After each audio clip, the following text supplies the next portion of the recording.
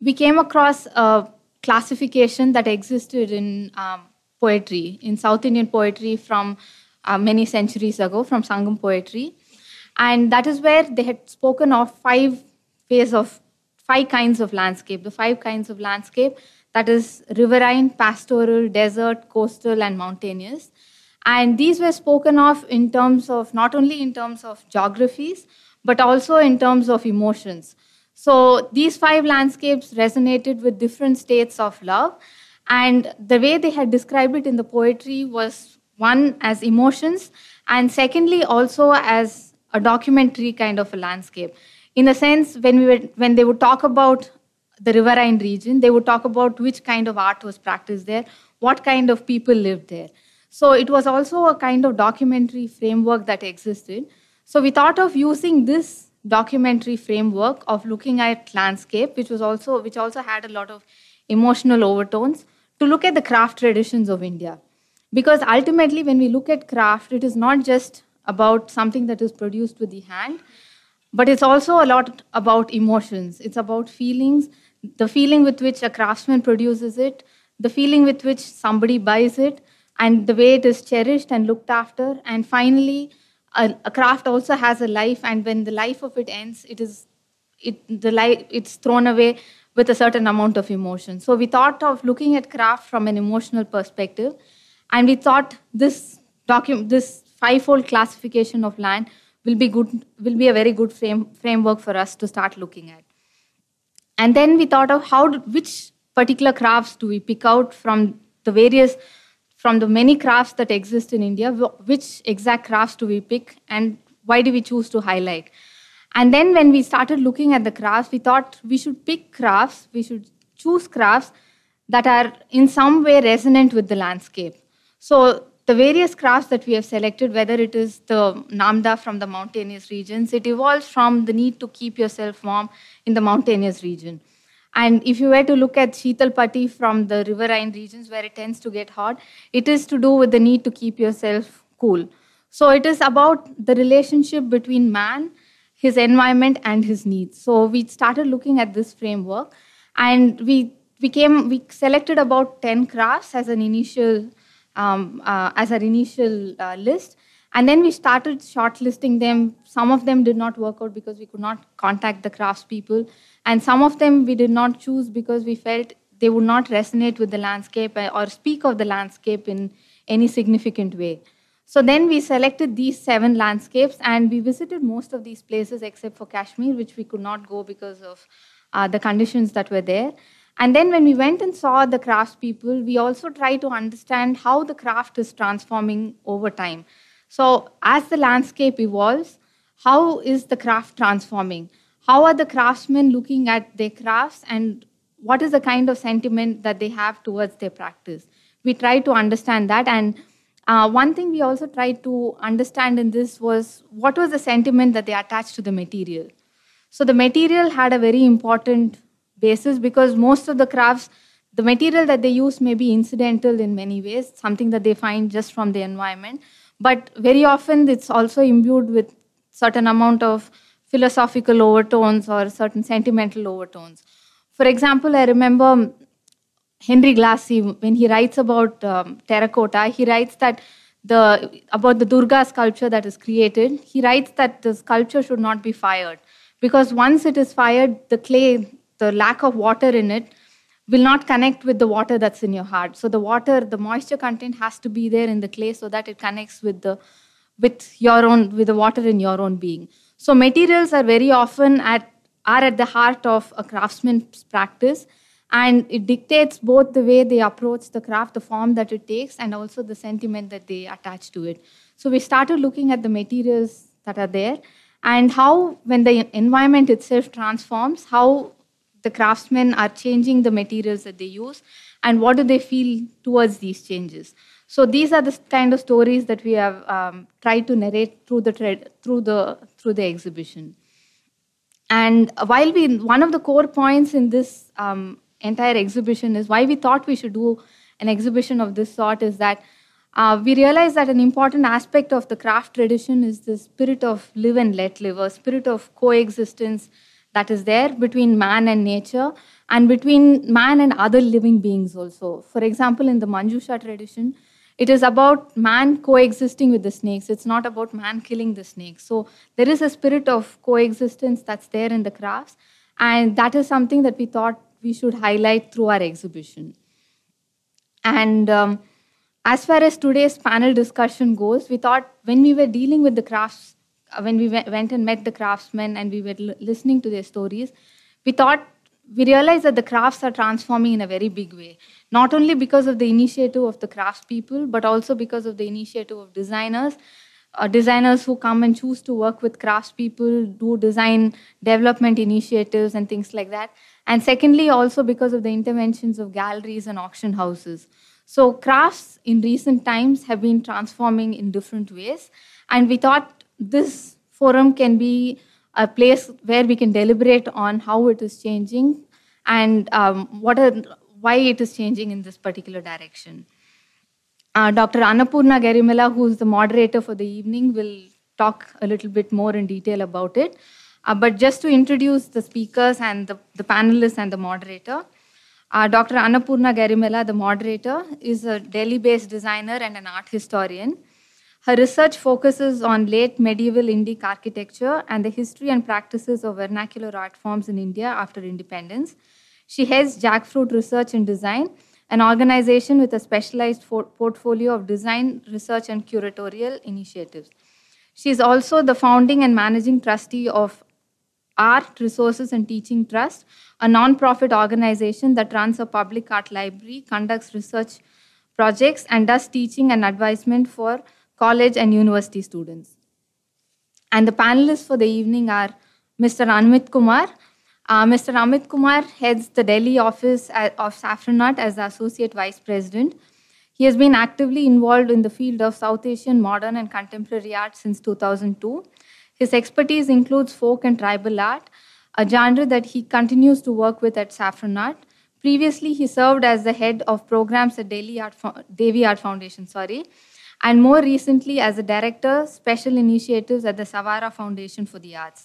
He was a curator of the Colombo Art Biennale in 2015, as well as Reading Room, an exhibition of book art that was showcased in New Delhi, Mumbai, Kochi, and UK. And the other panelists for the evening are Ms. Nancy Adjania. Ms. Nancy is a cultural theorist and curator based in Bombay. Since the 1990s, she has written consistently on the practices of 4 generations of Indian women artists. Her book, The 13th Place, Positionality as Critique in the Art of Navjot Altaf, extends the field of art history by developing regional histories of Marxism, feminism, and collaborative art practice in the context of post-colonial Indian art.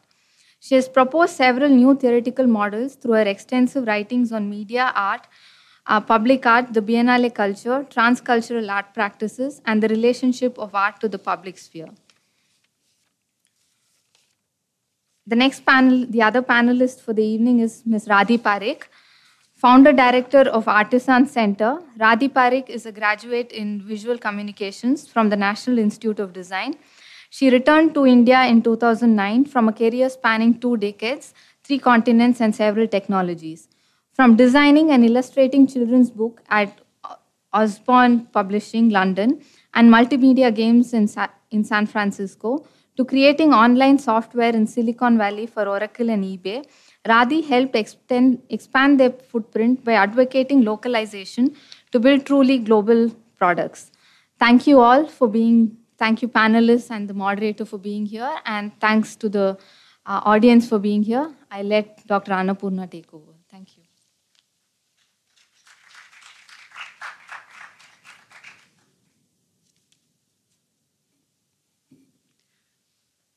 Okay, so I think the way to do this is for me to set out some issues in front of us, which have been circulated to the panelists prior to this event, and then open it up for each panelist to do a brief discussion. Nancy, I'll ask her to go first because she has a presentation as well. And I think that would be really nice to use this wonderful screen that's there.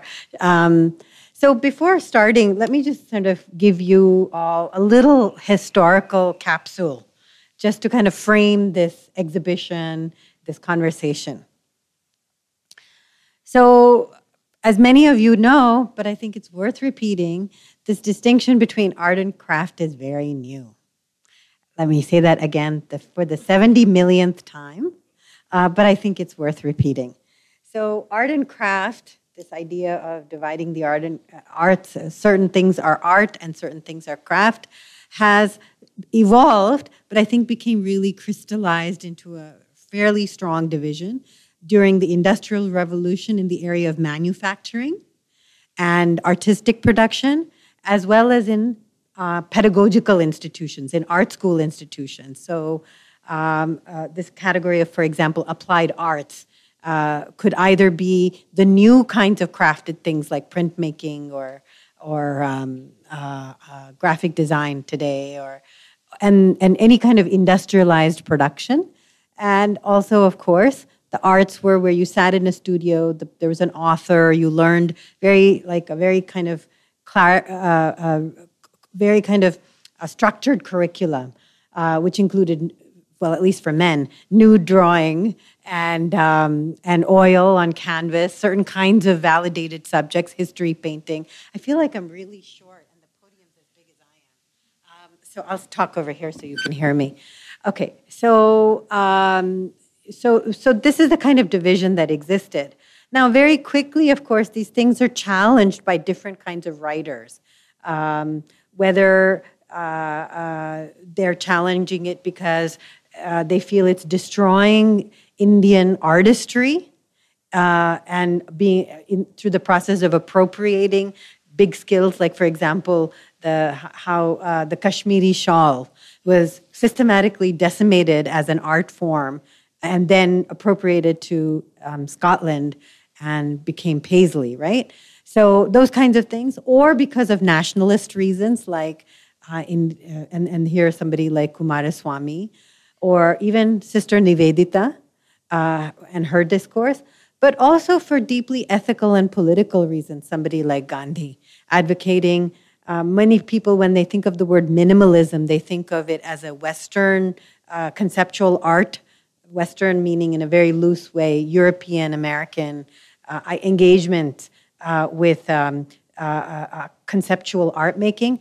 But one could argue, as I tried to do very briefly in an essay that's going to be published, that Gandhi's approach was also a kind of minimalism in relationship to craft and spatial aesthetics and the way that, he lived, not just in terms of not spending too much money, but really visually structuring a space. So all these things are, of course, very different approaches. But independence happens, 1947 happens, and everything that was compelled by the court, by the colonial authorities, by industrial organizations, was recalibrated, not annihilated, but recalibrated. And recalibrated because the nation came into a sort of a majoritarian position, right? The idea of the nation. So, for example, when we gained independence, and I repeat this every time, and it seems really important to say it again, given that we're living in a political regime which is making slogans like "Make in India," that when independence happened, India did not have any foreign exchange. So where did the foreign exchange come from? From selling crafts, right? So when we talk about the craftspeople are sort of beneficiaries of the largesse of the government or NGOs or whatever, it's a cycle actually that there was a dependency on the urban and the nation state for the kind of economic returns that crafts have historically produced. So whether it was Panipat carpets or any of these things, and many of you have gone to the West. If you know Pier 1 imports in the 70s and the 60s, before that there were other things. If you know, for example, Shonali Dasgupta, who had a store in Rome, all these people, they're like little lightning rods for continually, Krishna Ribu, all these people are little lightning rods for continually kind of making space for craft to represent and in many ways finance India's modernity, India's journey into modernity. So very important things happened, like the Ministry for Small and Medium Enterprises was set up. So then, get these national awards, national master craftsman awards. And then you have initiatives, for example, the academies under, I've just lost our wonderful Maulana Azad said, under his ministership, these 3 academies were set up. And very interestingly, the Lalit Kala Academy in its initial days had a category for prize giving called traditional sculpture. But somewhere that dropped out. The Lalit Kala Academy could also, for example, print very beautiful albums of Pahadi paintings and all of this. But pretty soon, it could only be about modern or a period contemporary art, right? So we made decisions along the way. Maybe it was a bureaucrat, maybe it was a cultural engagement, maybe it was budgetary constraints, but we kept making decisions about how to reinforce that division between what is art and what is craft, right? So there's all kinds of interesting things that happen. Of course, there's these things called the festivals of India that travel all, through Europe and, of course, through America. And they happen in the 80s, and they're very key moments. Those of you who are living in Bombay will know that the State of Architecture exhibition very nicely highlighted the whole sort of engagement with sort of historic architectural history of Indian buildings. In the context of the Festival of India. So the Festival of India were very crucial in giving us a kind of new identity to certain people who were repositioning crafts, people like Rajiv Sethi. And even before, there were other people, right? Like people like Pupul Jaikar, Kamla Devi Chattopadhyaya, the crafts councils, really, really, really crucial to all of this. And then, of course, in all of this, there are the artists of India, Akbar Padamsee, Manu Parekh, Bhaskar Kulkarni, K.G. Subramaniam, Mrinalini Mukherjee, all these artists, and of course, Nancy's written the book about Navjot Altaf. All these artists have been also making like really interesting engagements with various crafts communities and craft forms, or even the idea of craft. Right? The idea that making is really important, or that making is a special kind of consciousness, or that making is representative of India. I mean, for various different reasons. But 2 important things I think are very necessary for me to highlight when I construct this little historical capsule I'm giving to you, which is that when the Crafts Museum and the series of museums like Vishala and later on like Dakshin Chitra, all these sort of very interesting models of how to think about time and making and community and all these artistry, authorship. There's no set rules. That's the one thing I think I would really like to communicate, that we are playing with all of this. And the playing is very serious. Amit will tell you, it's worth lakhs of rupees how we play with this. Crores of rupees, right? Lives are made and destroyed in this. Crafts communities are made and destroyed in all of this. But there's no rules because unlike, like say if you're a contemporary artist, or there's a fairly kind of defined set of criteria by which you are designated as a contemporary artist. You get to sign your name, you get to have a gallery, all these kinds of things. There's venues, there's art fairs, there's the entire structure. Craft has some of this. For example, the Dastakar Hat Mela, the Craft Mela. But authorship can be there, cannot be there. You can say you're practicing as a member of a certain caste. You can say, I'm practicing as an individual.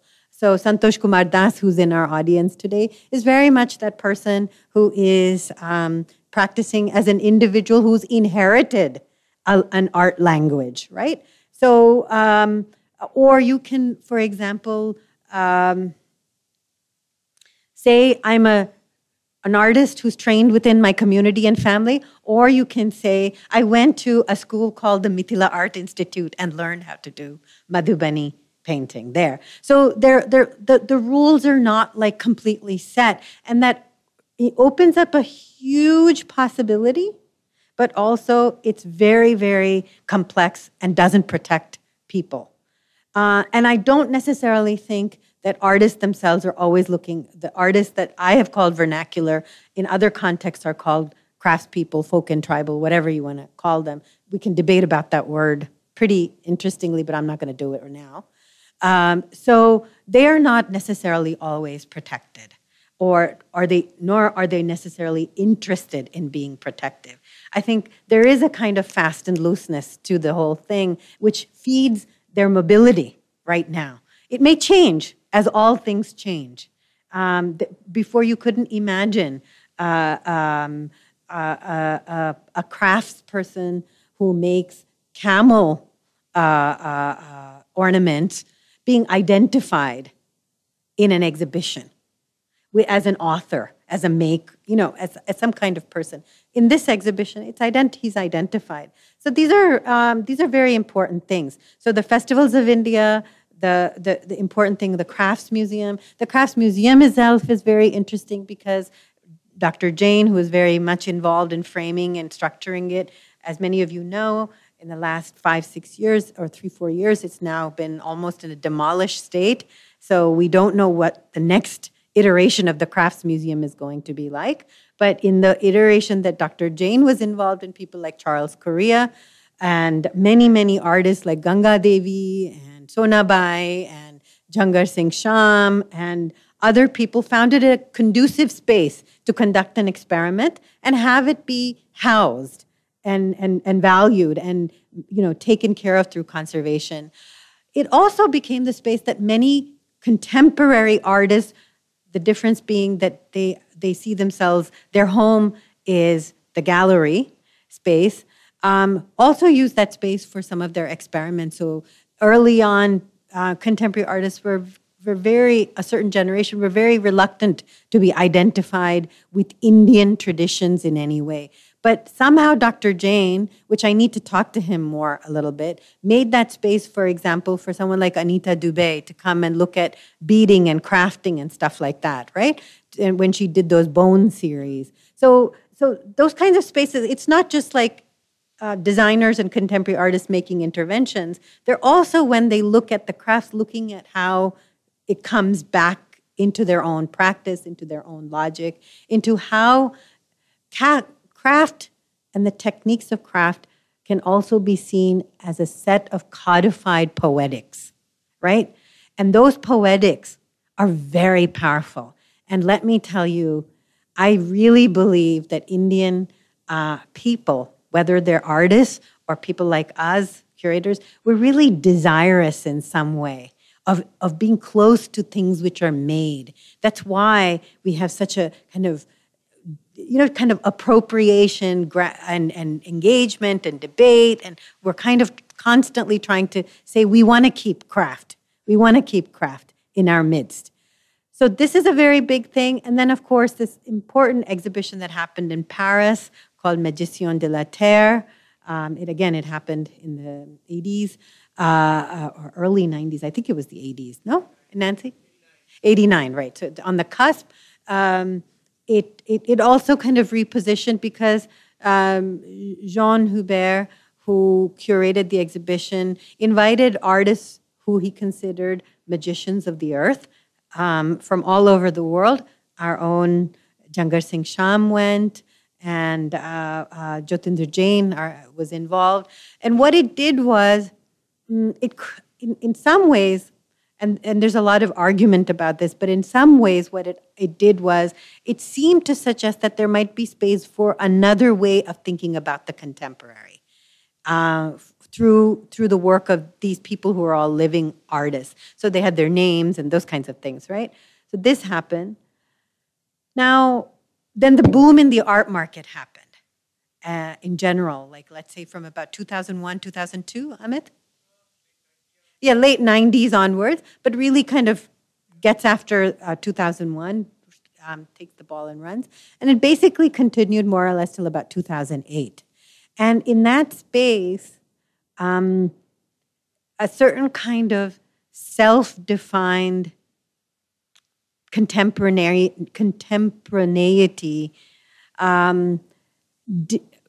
came into the art market and did not give space to discuss these questions in a different way.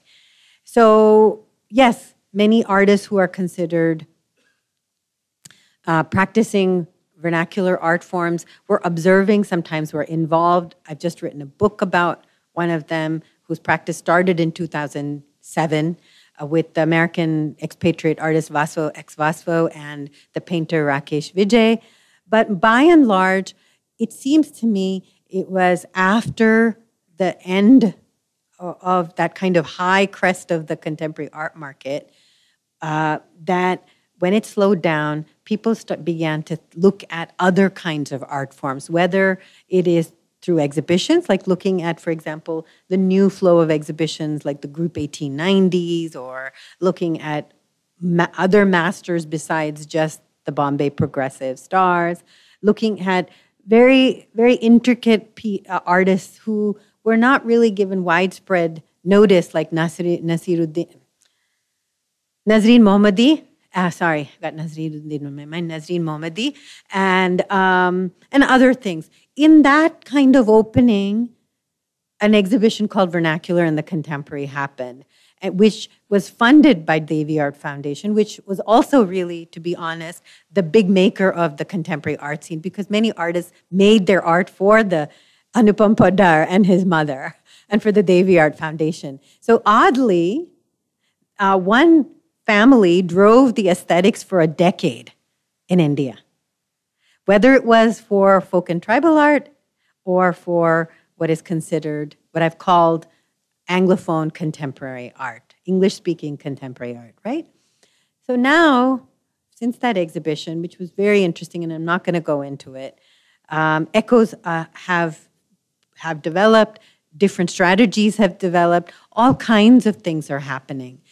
Certainly in all of this, another big incident is the death of Ganga Devi, which I think was very important, and the context in which she died and lived, and also the death of someone who's very important to this whole conversation, Jangar Singh Sham, and also the life of many new art institutions made in these communities, the Mithila Art Institute. I am involved with a group that's doing an art residency studio school for Warli painting in the Dungs, and they're a Christian community of Warli, a Warli Christian community.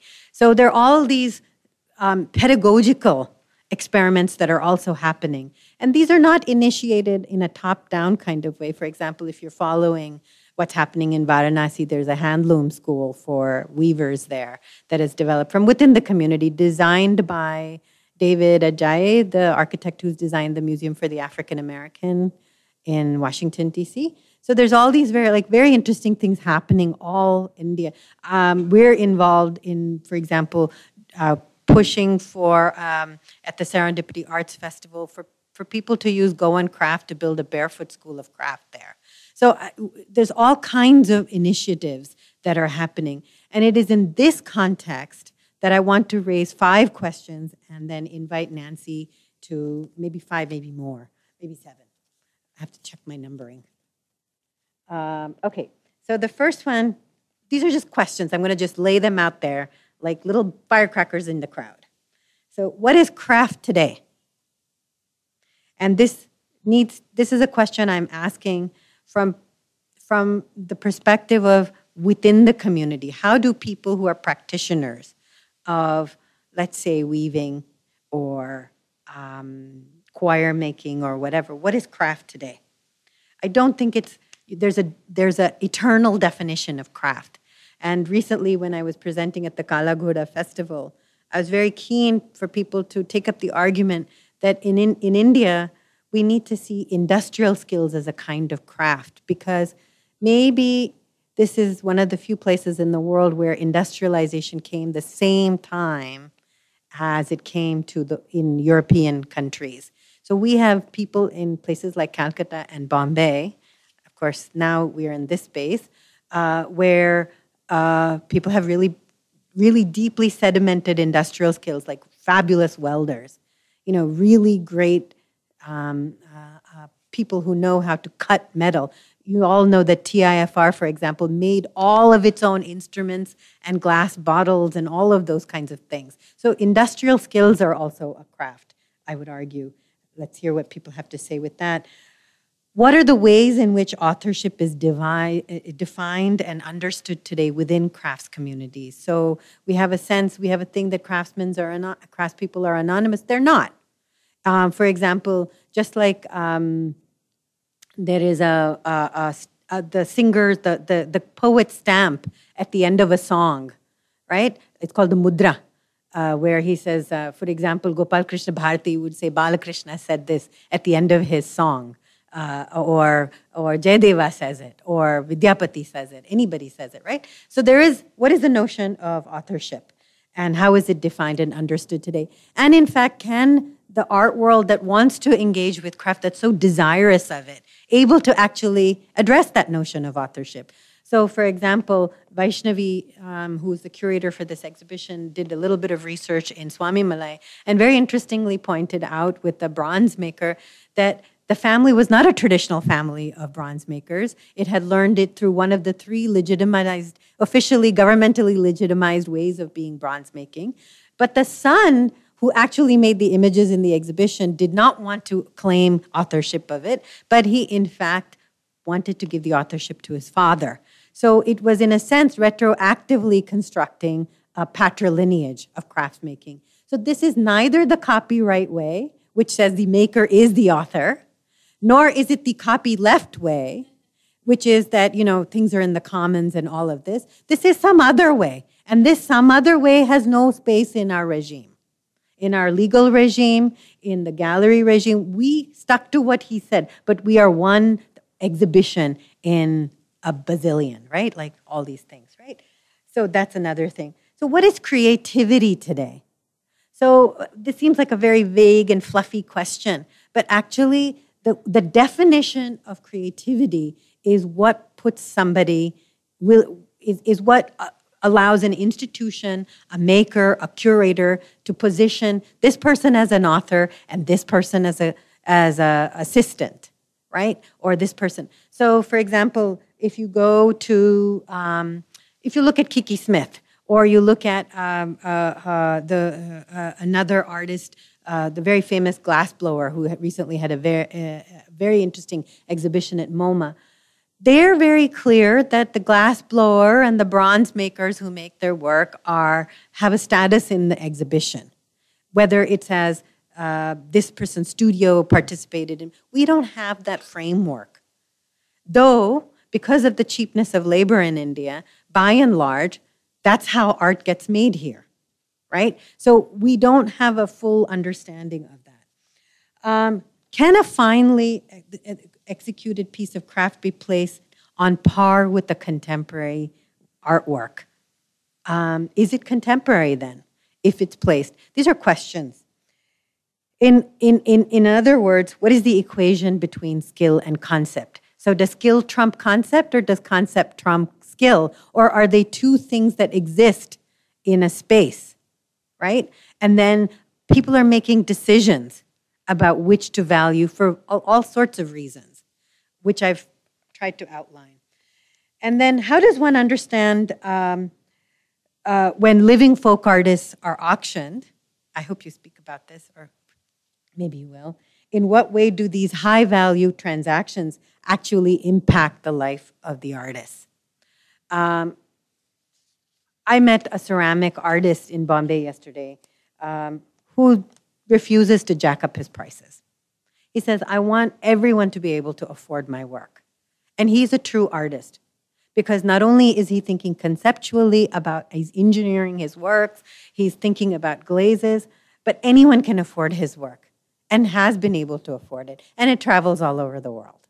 So that's always a really interesting position to take, right? That my work will travel into many different kinds of spaces. And so those are the questions I'm going to leave the audience with. I'll come back to moderate the question and answer period, but I hope this has been a useful introduction to the panel. I invite Nancy Adjania, critic, cultural theorist, curator, to come and present. Thank you, Nancy. Thank you, Annapurna. That was a wonderful introduction to our subject. And also thank you, Vaishnavi and Brajeshwari, for this wonderful exhibition. I also like the way in which you revealed your research through the exhibition panels. And now I'm not going to waste any more time, and I'm just going to cut straight to the chase. I've called my very brief presentation, The Politics of Acknowledgement, the Art of Deciphering Fingerprints. The continuing obsession of the contemporary Indian art world with the artist's signature, individual authorship, and the romantic trope of the artist's genius prevents us from looking at the contributions of other agents or participants to the artist's work. Of course, it depends on who the other actors are. If an artist is collaborating with a documentary filmmaker or a classical singer, with whom she or he shares her class assumptions, then they will inevitably be properly acknowledged. But when an artist works with a skilled or semi-skilled artisan, their contribution is magically airbrushed. You could be deceived into believing that the fiberglass sculptor, the papermaker, the embroiderer, and the welder were never there. They never seem to leave their fingerprints on the finished artwork. This abracadabra is surely a result of the malaise that afflicts many Indian artists, the anxiety of sharing authorship. But this conceptual anxiety corresponds to a deeper material anxiety, that of sharing capital. The former acts as a smokescreen for the latter. If for a moment we were to look at the artist not as a holy fool innocent of the machinations of capital, but as an entrepreneur or capitalist, then the jigsaw puzzle falls into place. In classical economic theory, the capitalist claims profit as the reward for the risk he brings to the enterprise of production, since he might just as easily incur loss. In this logic, the worker owns his labor and receives a wage for offering it to the capitalist. As transported into the economy of artistic production, this means that the artist entrepreneur performs the equivalent of risk-taking in executing his vision and placing his bets on the successful reception of his work. Accordingly, the artist entrepreneur doubtless pays his workers a fair wage, but does not share his profits with them. Can such a capitalist model of industrial production be transported simply into the art world and be expected to work smoothly? Not that it ever works so smoothly even in industry. No, because it ignores the fact that in the domain of creativity, we must take into account the individual rather than the assembly line nature of creative contributions. We are in the realm of affect here and of the libidinal energy of claiming association with what one has poured bodied effort into.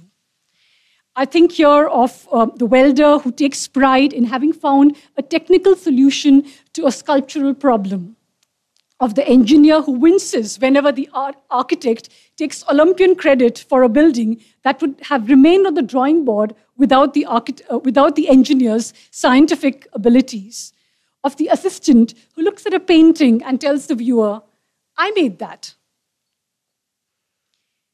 The various contributors to the artistic process can entertain and advance a claim to the imagining and shaping of the product that is the artwork. And the widening gap between the worker's actual wage and the artist's perceived reward can exact psychological as well as social costs. An extreme manifestation of this predicament took place in 2015. In what could only be described as a Balzacian situation, a contemporary Indian artist was allegedly murdered by her art fabricator.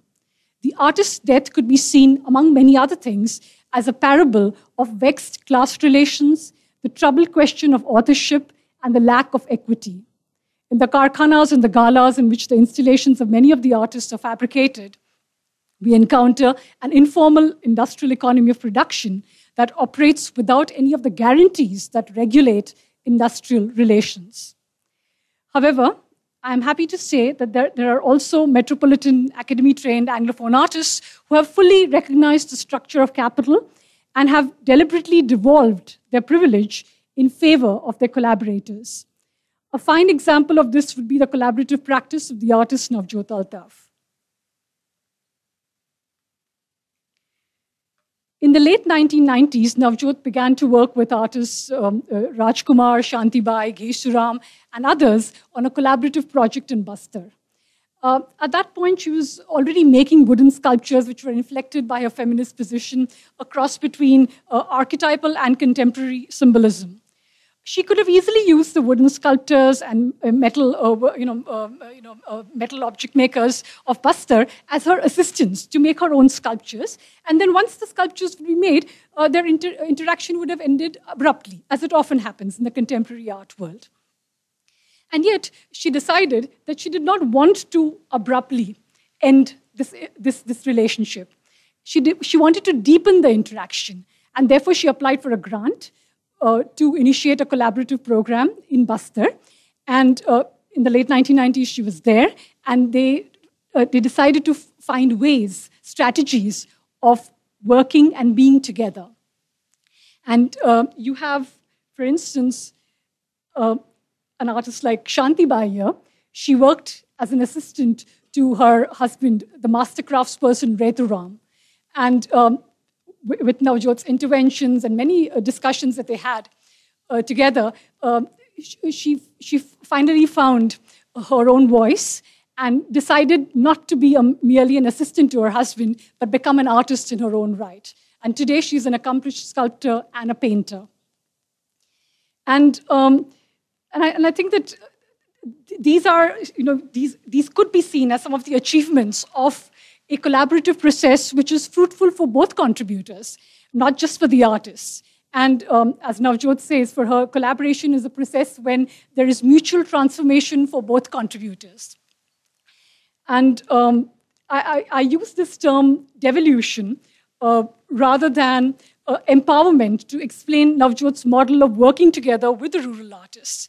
And I've written about this in my book, The 13th Place, on Navjot, because I think empowerment connotes a charitable act of giving in which the donor does not give up on any of her own privileges, even as she extends her hand of condescension. But unlike empowerment, which is a paternalistic act, devolution substantially and viscerally implicates the artist in the act of giving. With the desire to engage in a more equitable social relationship, the artist devolves some of her privileges and claims to expertise and transfers these to the artist who lacks them, after which redistribution, in full awareness of the potential for failed communication as well as the possibility of a productive mutuality, she collaborates with them in a yet unmapped space of praxis. So devolution does not take the notion of equality as axiomatic. It takes the notion of equality as a work in progress, as something that has to be negotiated constantly. And now I'll just quickly run you through some of the images of the collaborative projects in Bastar that Navjot, Rajkumar, Shantibai, Ghesuram, and many other people in the village, Kondagaon, worked together to make. So here you have one of the Pilagudis, a playhouse in Bastar, in Kondagaon, where they put mirrors in the roof so that children could actually look at their own reflections while they were playing there.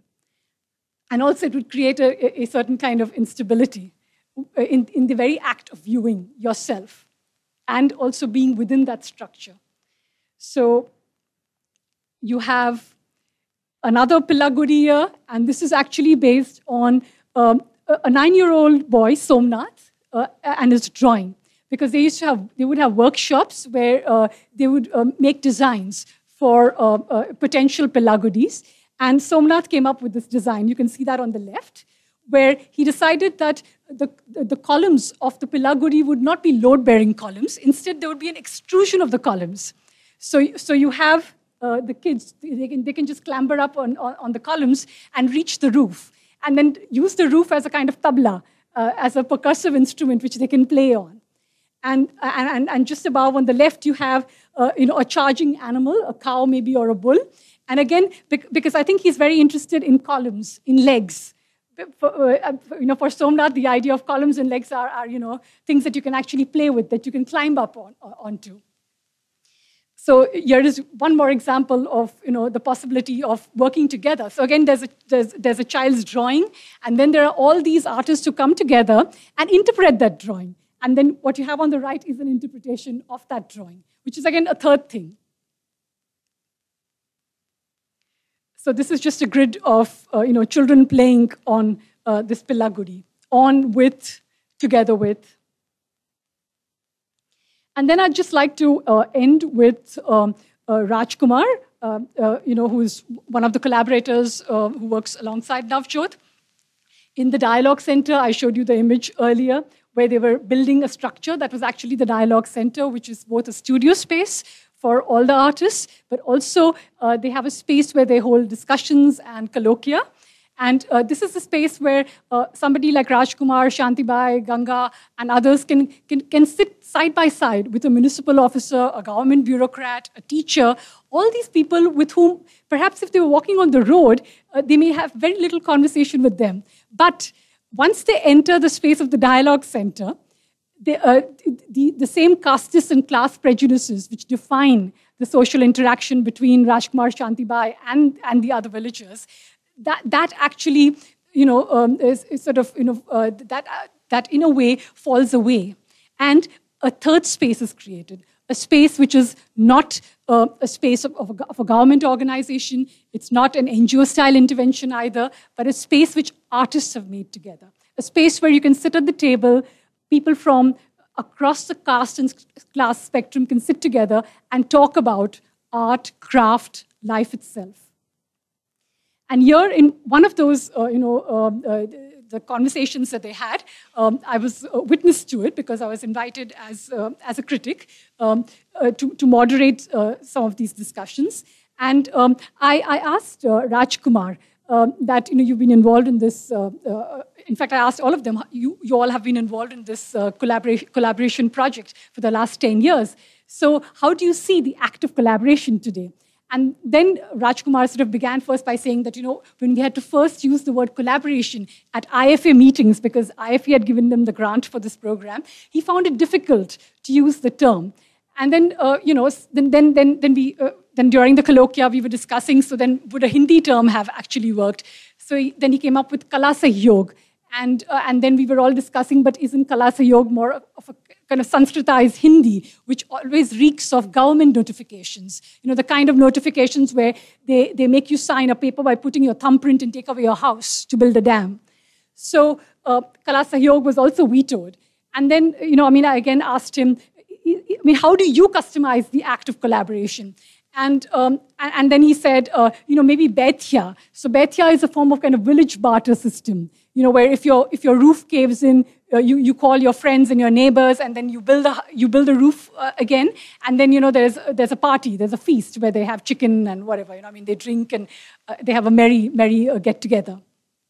So then I said yes, but this is still a kind of customary, social, relationship.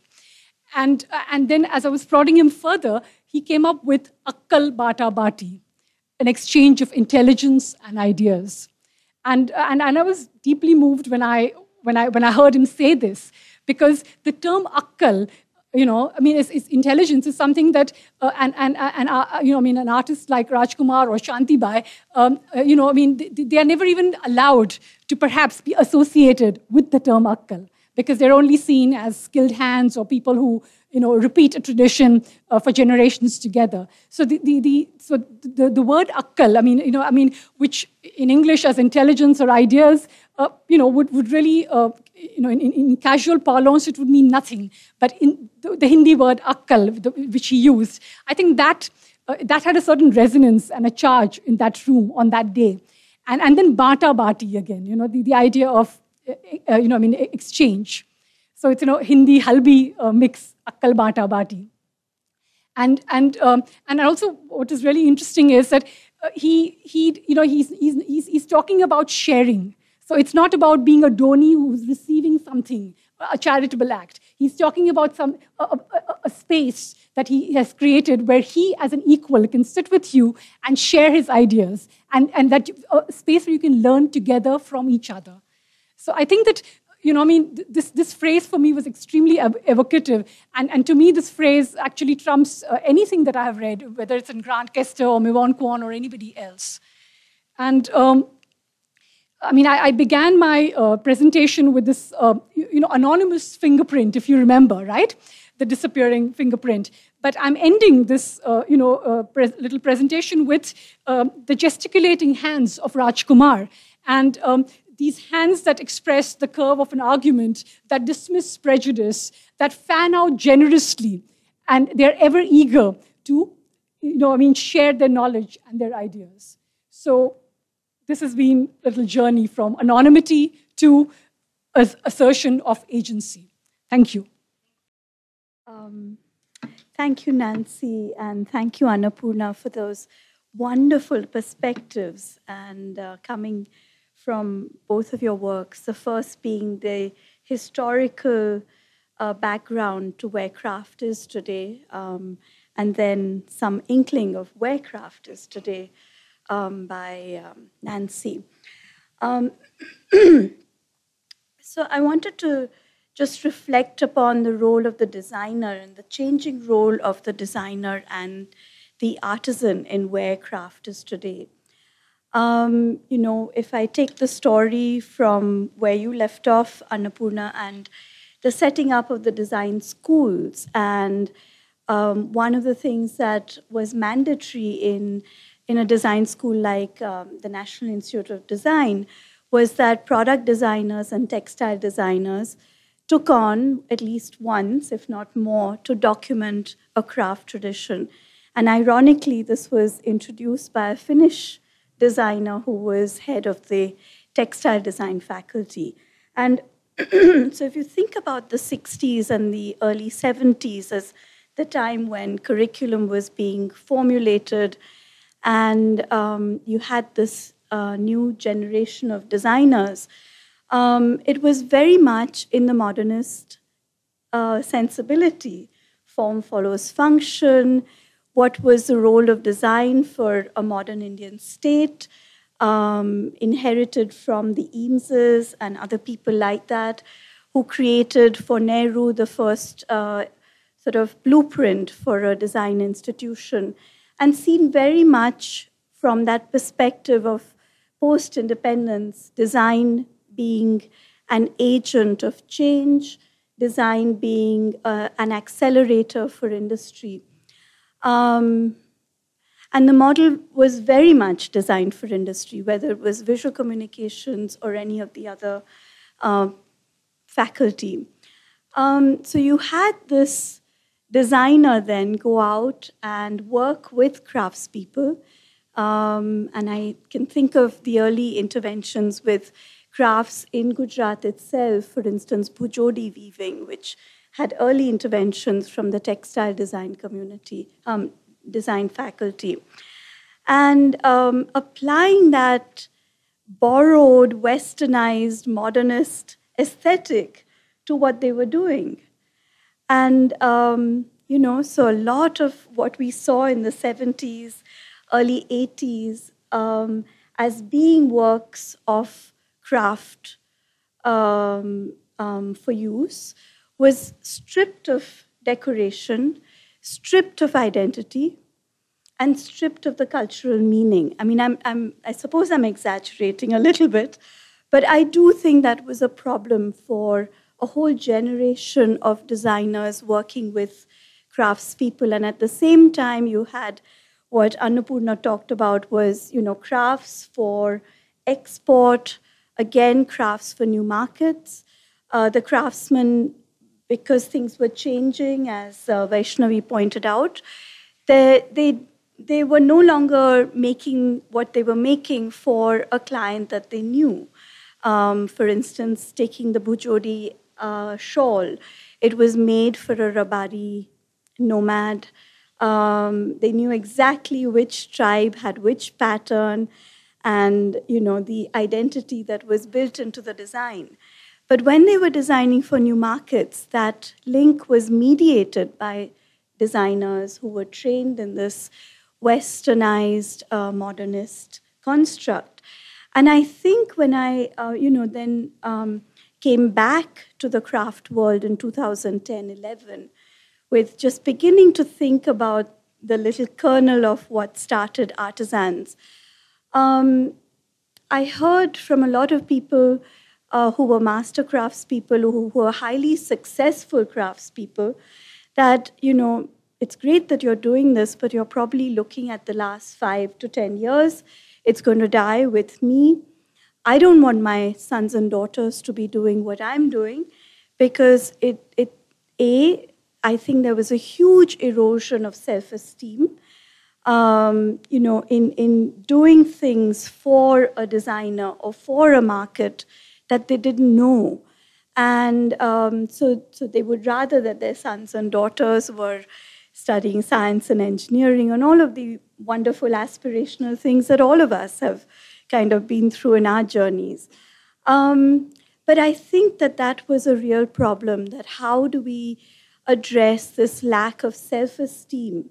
So, I remember some of the early juries at Kala Raksha, which is a wonderful experimental model that I think really works, because the idea with Kala Raksha that was started in Kutch was to, instead of mediating what the artisan did for a new market through a designer, was really to bring back design education, not in a patronizing way, because they're brilliant at the design that they do, color and pattern. They don't need to learn that language, but to understand the markets that they're designing for, since the markets that were immediately their market, or the client and the patrons, were no longer wearing what they were making. So I think a very interesting thing happened with Kala Raksha, which is to introduce design skills more in terms of understanding of the market. So the designer would go to the nearest city, often Ahmedabad, and they would be given this assignment. How would you design for, say, a Malika Sarabhai versus designing for a boutique like Bandage versus designing for Fab India? And so really sensitizing them to the market.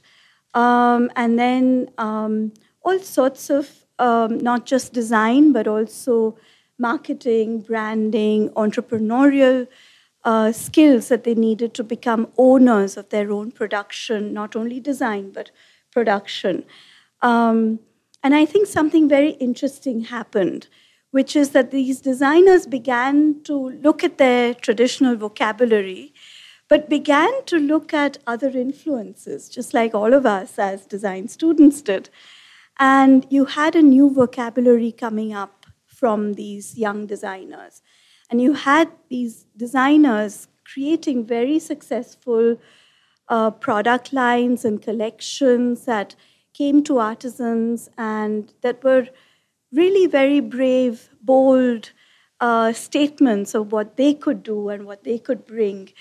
And I think one of the other things, and this is all, so I wanted to just go back to a sort of anecdote, which is at a jury at Kala Raksha, we were asking the artisan, how did you arrive at the price? How did you cost your product? And she said, oh, so many hours of majuri. And I think one of the jury stopped that person and said, is it really majuri? Think about what, the wording that you're using. Or is it karigari?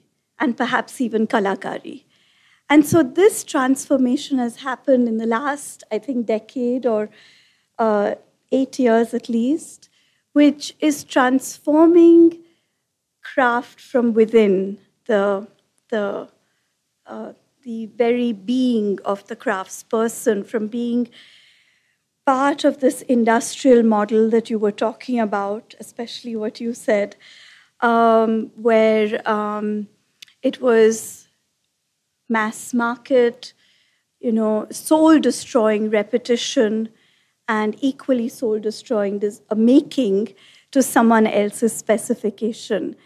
And I think we're looking at new equations between artisans and designers as co-creators, like you were saying. It's not easy because both of them have a very strong vision. So I just wanted to say that it's been wonderful to think back to that initial conversation with this one weaver who was back at Artisans. And I said, well, what do you think now? And he says, oh, yeah, things are changing. He says, everyone in our generation, the next generation, wanted a white-collar job. They didn't want their collars to get dirty.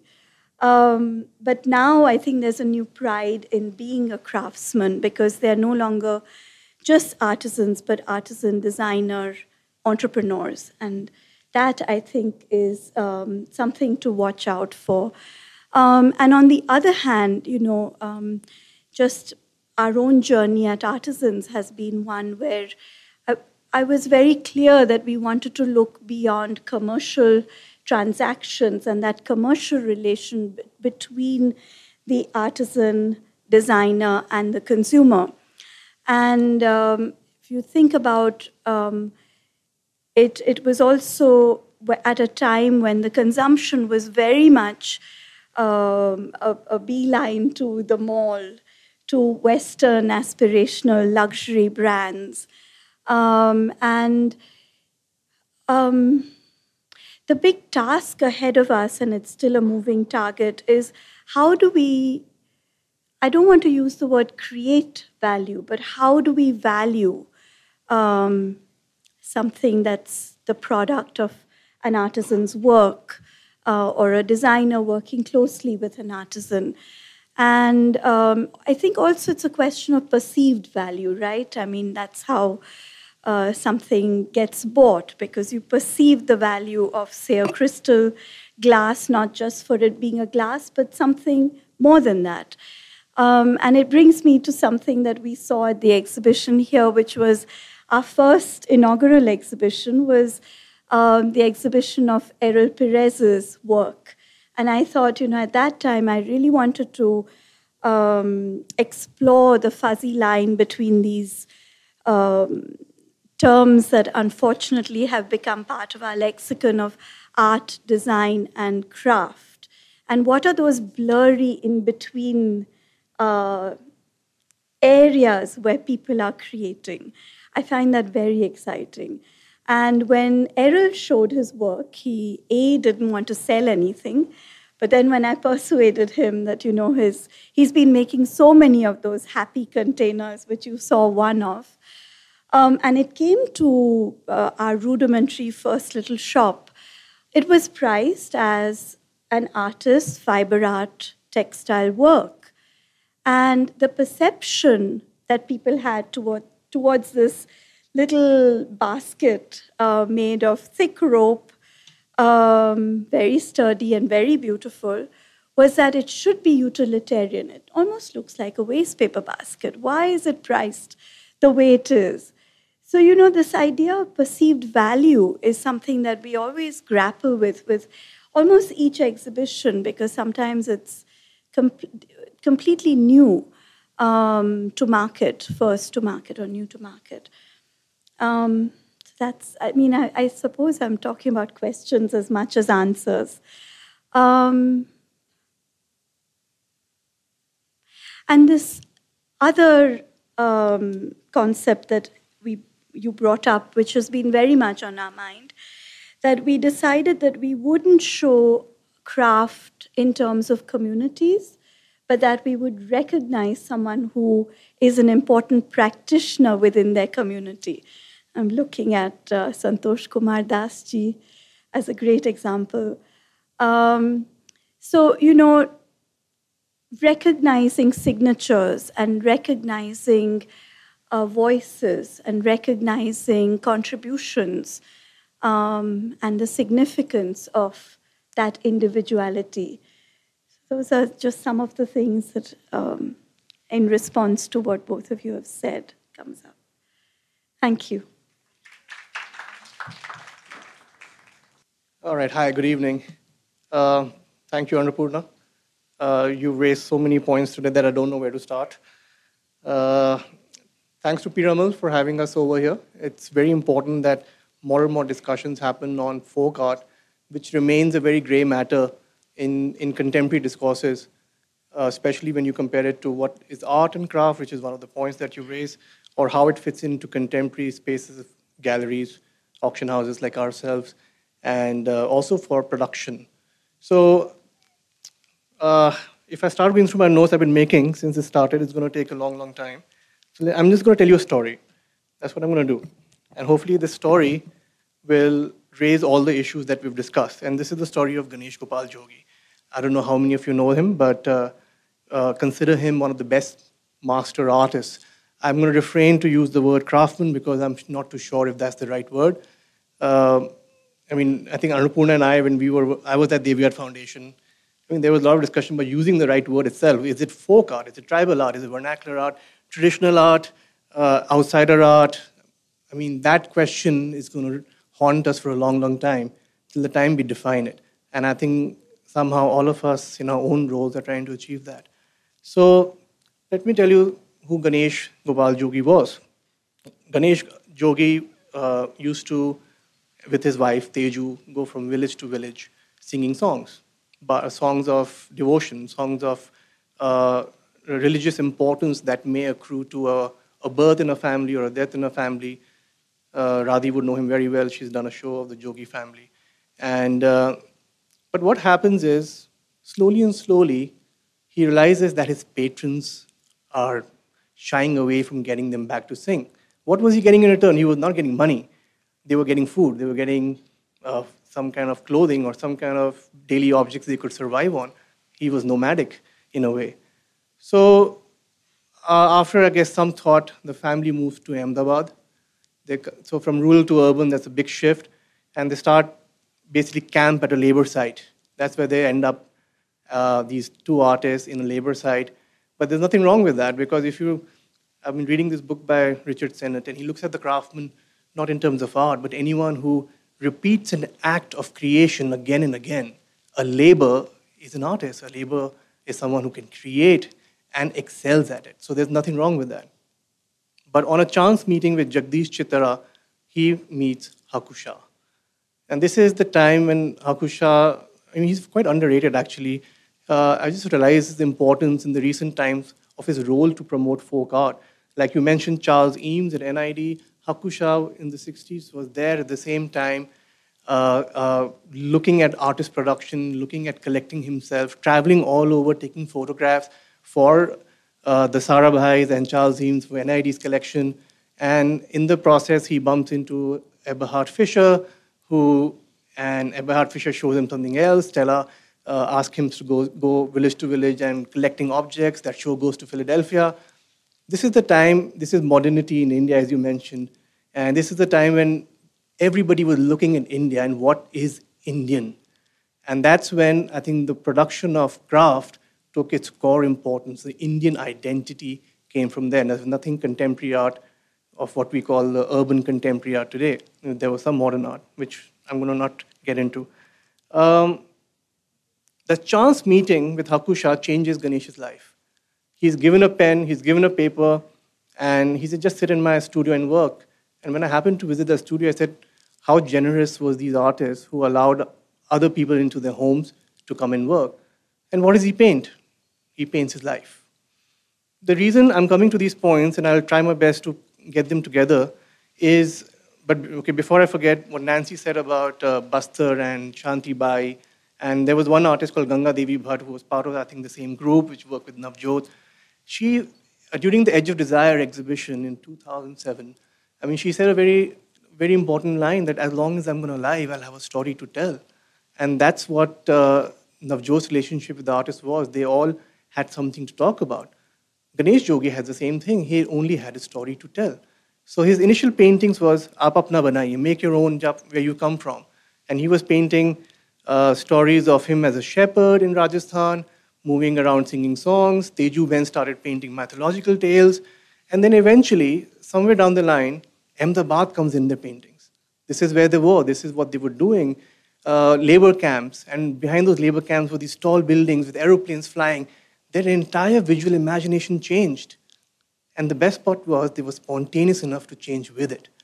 And that's the beauty of folk art, that it's always been spontaneous. You mentioned the words loose ended, is this and that. I think that's more in the art structure, but in terms of creativity, that's been the essence of folk art.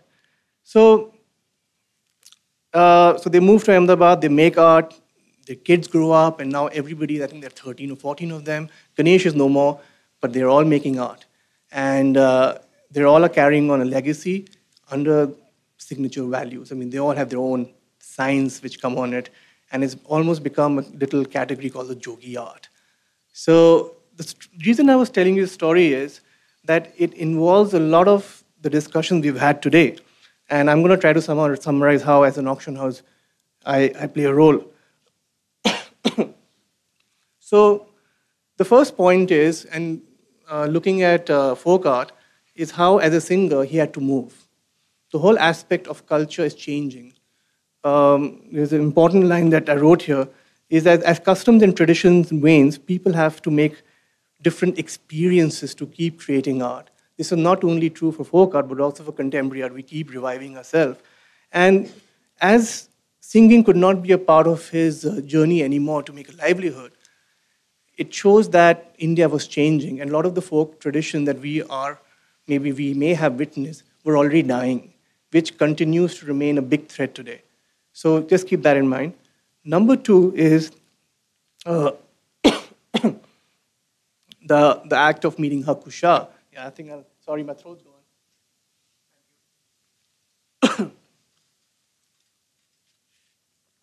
The act of meeting Hakusha, and that remains a very important point of collaborations, of artists working with folk art. We just heard Nancy speak about Navjot's intervention, Hakusha being the big impact on Ganesh's life.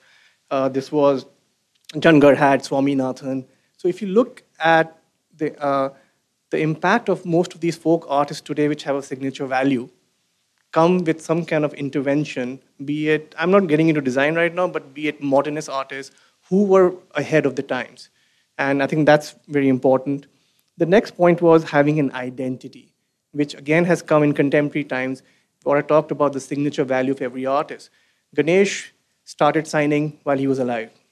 His wife learned to sign somehow. Today, Soni Jogi, who actually carries the flame of the family, signs her name much more boldly. And as a woman artist, as you mentioned, when you look at Shanti Bai, it was not about, they were equal contributors to the family, they were family earners. So that's an important point to take away from folk art. And the last point in that story is how the artist itself is an entrepreneur. Folk artists now is just not about creating art, but they are going out and they are marketing themselves. So while Soni paints, her husband goes out and meets all the galleries, tries to promote her art, and it's all in their own hands. So the reason I was telling the story is because these are the points that we all discuss right now. But there are many, many other things that come up in the art market. One is, if I start to narrow it down, is the act of exhibition making. What derives the value in folk art is very important. It just doesn't come from me hammering down a work of Jangar at 5 lakh rupees. No, it doesn't work like that. There are many cultural factors. One is exhibition making. And as Annapurna mentioned, it started early on. It was a lot of government patronage that time. National identity. Bhaskar Kulkarni gives paper to Mithila, and everybody starts painting. Yay, happy sign, But it wasn't just that. In 1989, that major exhibition, Magicians de la Terre, was very, very important to put folk art at the same level as contemporary art that time. And I think that is one thing that we've been struggling in our own country, is to distinguish between the art and the craft, or an artisan with a craftsman, or an artist within something else. And I think that is something that we need to work on. In 1996, Jyotendra Jain tries to do another exhibition called The Other Masters, which was again, he, I think, picked up 5 or 6 of folk artists or who had their own language. It was Jivya, Jangar, Ganga Devi, there was Sonabai, and one more. A Potter, yeah. And this show became a landmark show today in Indian history when you look at folk art. So that was one intervention. And in 2008, Annapurna curated a vernacular in the Contemporary at the Devi Art Foundation, which was a long project. I think it was almost a year and a half to 2 years of research, process-based, where we went out to each and every artist, documented them, documented the process, because it was being shown in a museum space where education was very important. But if you look at the trajectory of now, I've just mentioned 3 shows, it's every 10 years. And I think, it's really important to see that, because why are we doing it every 10 years when it's imbibed in our culture? When we have a weekly opening during the gallery weekend, we have 10 galleries opening together, but why are we having once in 10 years for a folk exhibition? I think that's a very important argument that we all need to maybe look at. Second thing is the role of museums and galleries, artist-gallery relationship, which is very fluid, which is where I think most of the problems arises. In terms of museum, you mentioned the Craft Museum. Its today's condition is a very sorry state. I mean, it's supposed to be our most pioneer space to show folk art, but it's unfortunately it's in a pathetic condition where the galleries have remained shut because of renovation. I remember as a student of art going to Bhuta galleries to sketch all the time. I haven't seen that gallery come back again. And what's more popular is the restaurant, no doubt about it. Always full. Even in summers, I'm surprised, even in summers it's full. But no one's focused on reviving that museum. In fact, a couple of years ago, the handloom department was supposed to take over and establish themselves. In that whole controversy, they whitewashed Ganga Devi's masterpiece. Now, if I remember reading the papers, one of the unnamed officials of the museum says, folk art hi to hai, fir se ban jayega. Now, how do you tackle such a problem where our own museums, our own institutions fail to recognize that the artist is not going to come back and make it? I actually, when I cross-question myself, I think it's a very fair argument. It's folk art, it's supposed to be made again. But then how do we preserve the master artists who may not come back, and also the next generations definitely are not producing art or producing art for a market. Talking about galleries, I really can't think of many galleries. I don't want to name galleries, but I think there are less than 5 who do folk art. If you look at the Indian art market, just Colaba would have 10 galleries. So if you look at Delhi, the Lado Sarai has 10 galleries. But we have 5 galleries in India who do folk art. How seriously?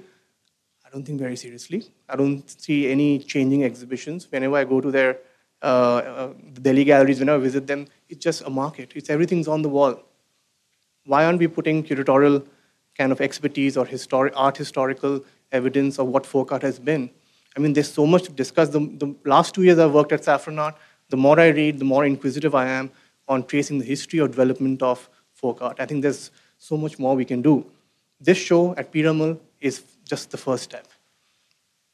I should have mentioned that in the cycle of exhibitions. This is exactly after 7 or 8 years again. So, but it's a good show in terms of it's looking at a very different perspective that none of us look at. It's craft and environment. Both are changing with time.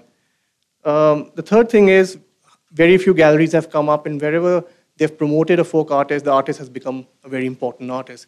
Jivya Soma Mase and family showed at the Kimol space, I think 20 years ago. And it became a very important show for them to be recognized today. The family, Jivya is still alive. He's no more, as of 2016, he stopped painting, but he's still alive and he still is one of the most important icons we have in folk art. Jangar Singh Sham showed not only at Bharat Bhavan, but was shown in a gallery in Delhi, was shown at the Mithila Museum in Japan, went to the Pompidou. That's the kind of that's the kind of visual connect they've had with the Western world. I don't know why. And I think that's, again, a debate that I would like to come upon at some point in my lifetime. And But I'll give you one instance. I don't know if many of you know Jangar's one of his first solo exhibitions in '95 in Delhi was quite interesting. So it was a small gallery in Vasant Vihar. I still was in school, so I wouldn't remember the show. But he was asked to remove his clothes because it was a tribal art exhibition. He came in a pant and a shirt. And the gallerist asked him to remove that and wear a lungi. And I think I find that really interesting because the way we wanted to portray him was not as an artist who could stand at the same level as the Hussain, who was very popular at that time, or in Delhi would have been Satish Gujral, but as a folk artist. Now, why would we do that? So that's, again, a debate that I'm putting forward. The third, of course, is the role of auction houses. We're very young in this. In fact, if you look at globally, folk art has had a lot of interest and success. Oceanic art, African art, and the Australian and Bosnian art are selling in like $500,000 mark. African masks are going for 200,000 euros, 300,000 euros. There are art fairs which are dedicated to it. And as Saffron Art, we have just been, I think this is our fourth auction, but only the last 2 years we have taken up as a very serious category of promoting education in folk art. Yes, there are monetary connections, there are transactions, but if you look at our catalogs, it's more about educating the buyer of what the history has been of this fantastic country. So go through it. I mean, if you see that I'm saying something else, please let me know. Valuations are there. We've managed to sell well. We managed to, I think, arouse a lot of interest, not only in the seasoned collector, but we got the new. I have a 23-year-old buy Balu Jivia's work this auction, and I think it's a good start for us to contribute to this ecosystem that already exists: galleries, historians, musicians, museums, and us. So we're part of a system. We're not away from that, and. So pretty much, yeah, these are the points that I want to raise. I haven't talked much about figures, which we can maybe do with a question and answer. But yeah, what else? Wow, there's so much to talk about. What else? Yeah, anything else?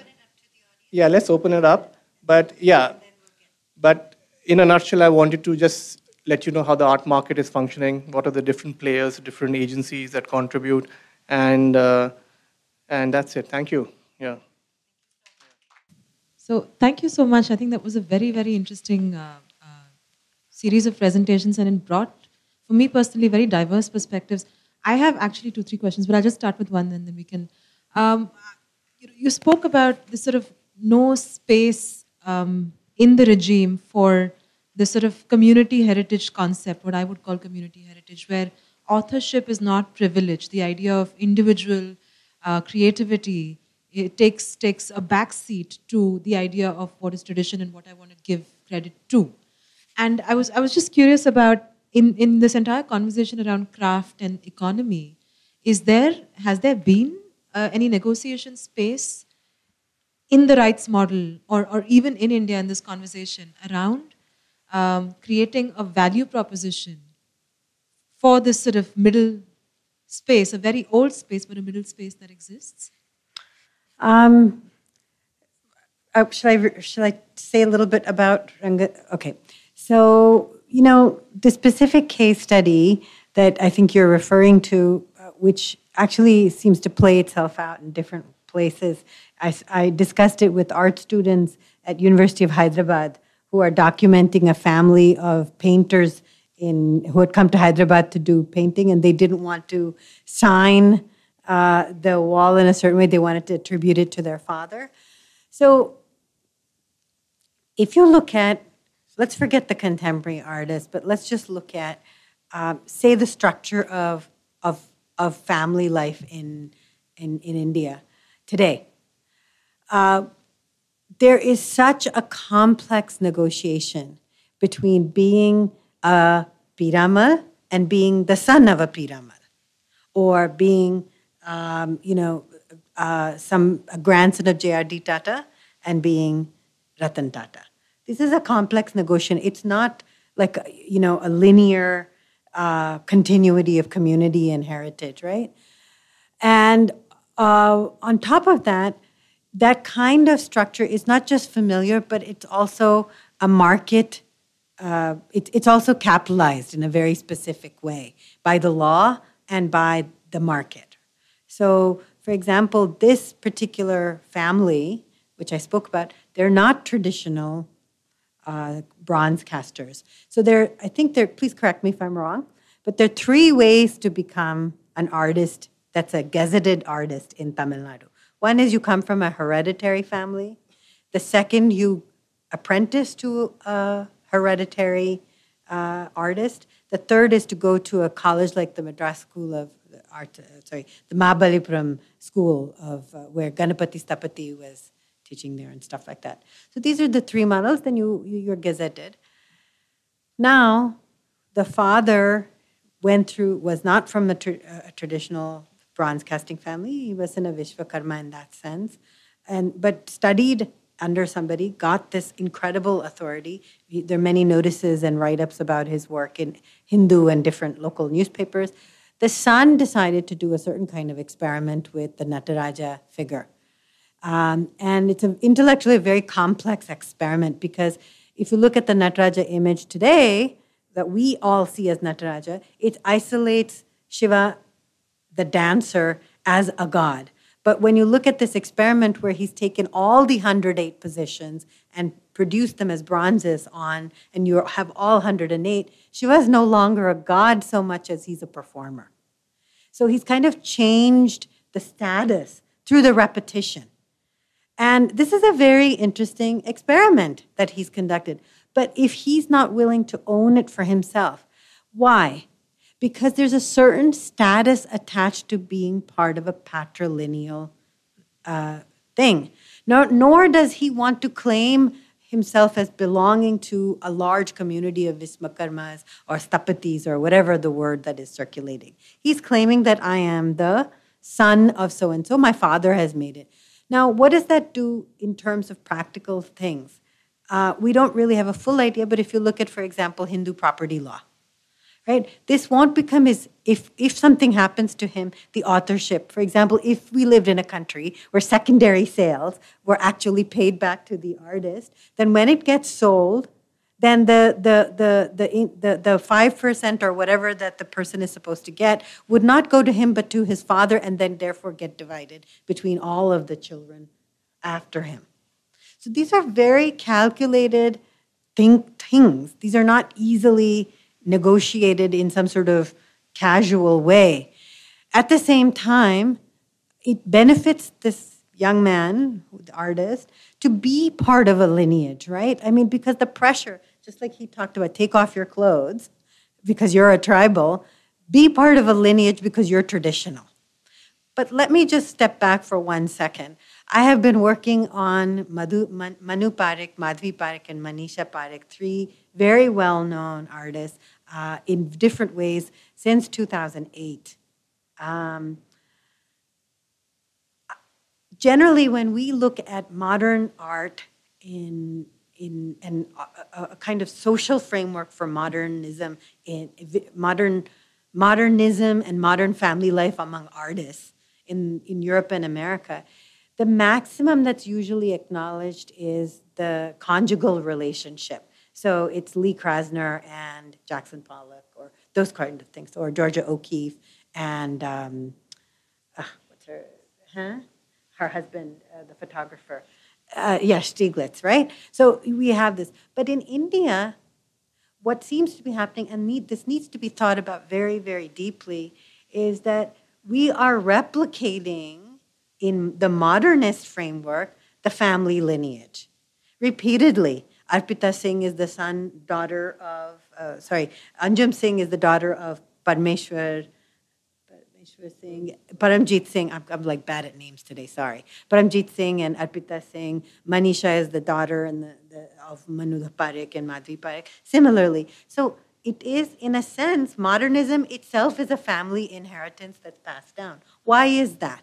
One could make that argument. Why is that? Because when people choose to become artists in India of a certain generation, they had to break certain social boundaries to enter that space of becoming a modern artist. Manuda had to leave Ahmedabad. He came to Bombay to study. He was married at a very young age of 18 or 16 or whatever.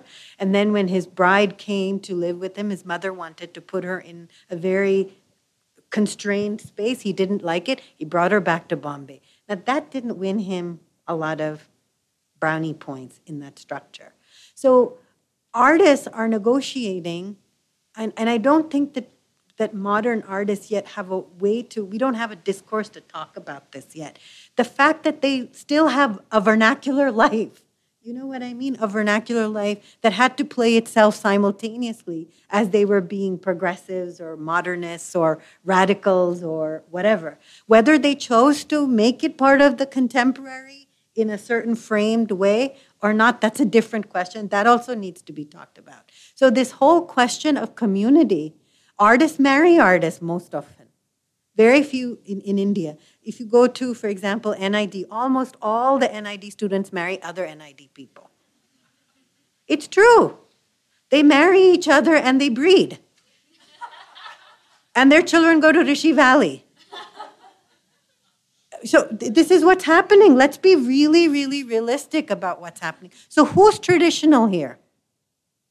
So this thing of radical breaking of community is not something that we are like reproducing in some avant-gardist, hard avant-gardist way. There is a kind of alternative familial structures that we're constantly reconstituting, either through the school or through the apprenticeship model or through marriage or through gallery relationships, whatever it is. It is something that is really there. And that is our modernism. That it's not always just blood kinship that creates the family, but we are somehow finding the family, the idea of the family as a useful model from which to become modern people. I'll stop there. And some more questions. Yes, please. Please ask one of our other guests because I think that they will also have lots of stuff to say about whatever I've said or whatever they've said. Okay. My name is Bala, and most of my experience has been with the multinational companies where marketing is a critical factor. Now, one of the things that we always do, no matter which company it is the management of the perceived value. Okay, so for example, if you say take a perfume, a very high-end perfume, you will find it difficult to believe that the lowest price item in that is the thing which actually goes on your skin. Okay, that's the lowest cost item. Similarly, with the high-priced liquor, the lowest cost is the liquor inside. The iPhone, the cost of manufacture of the iPhone is maybe 10% of what you're paying. The rest of it is all perceived value. Okay, and now when we take a look at art, and especially whether you call it tribal art or folk art, there is no attempt to manage the perceived value of either the tribal art or the folk art. The modern artists, whether they are Hussein or whoever, they've managed to create distinct identities for themselves through their painting. Because when you look at a Hussein painting, most people know straight away this is Hussein. Nobody will mistake a Raza for an Ara painting. So they managed to create those almost like a brand identity for themselves. But when you look at folk art and when you look at tribal art, just today I got an invitation for an exhibition at the World Trade Center, and it just says tribal art or folk art, and that's it. And for years I've been getting this. There's no attempt at making any distinction between one artist and another. So it's all a commodity now. So when you're talking about commodities, there's no way you can try to get better prices or better anything for that matter. Even in the case of the artists which were mentioned, maybe in these tribal art you can mention one artist. Okay, you'll struggle to get the second one, and the fifth one you would have forgotten. You may need to ask help to get the fifth artist's name even. So this is the extent of work involved in promoting these people. Not everybody can succeed. Not everybody succeeds anywhere else either. Maybe there are 100 tribal artists. 5 of them will become big. The others will remain where they are. There's the same thing in every industry. But I see very little effort in going towards branding.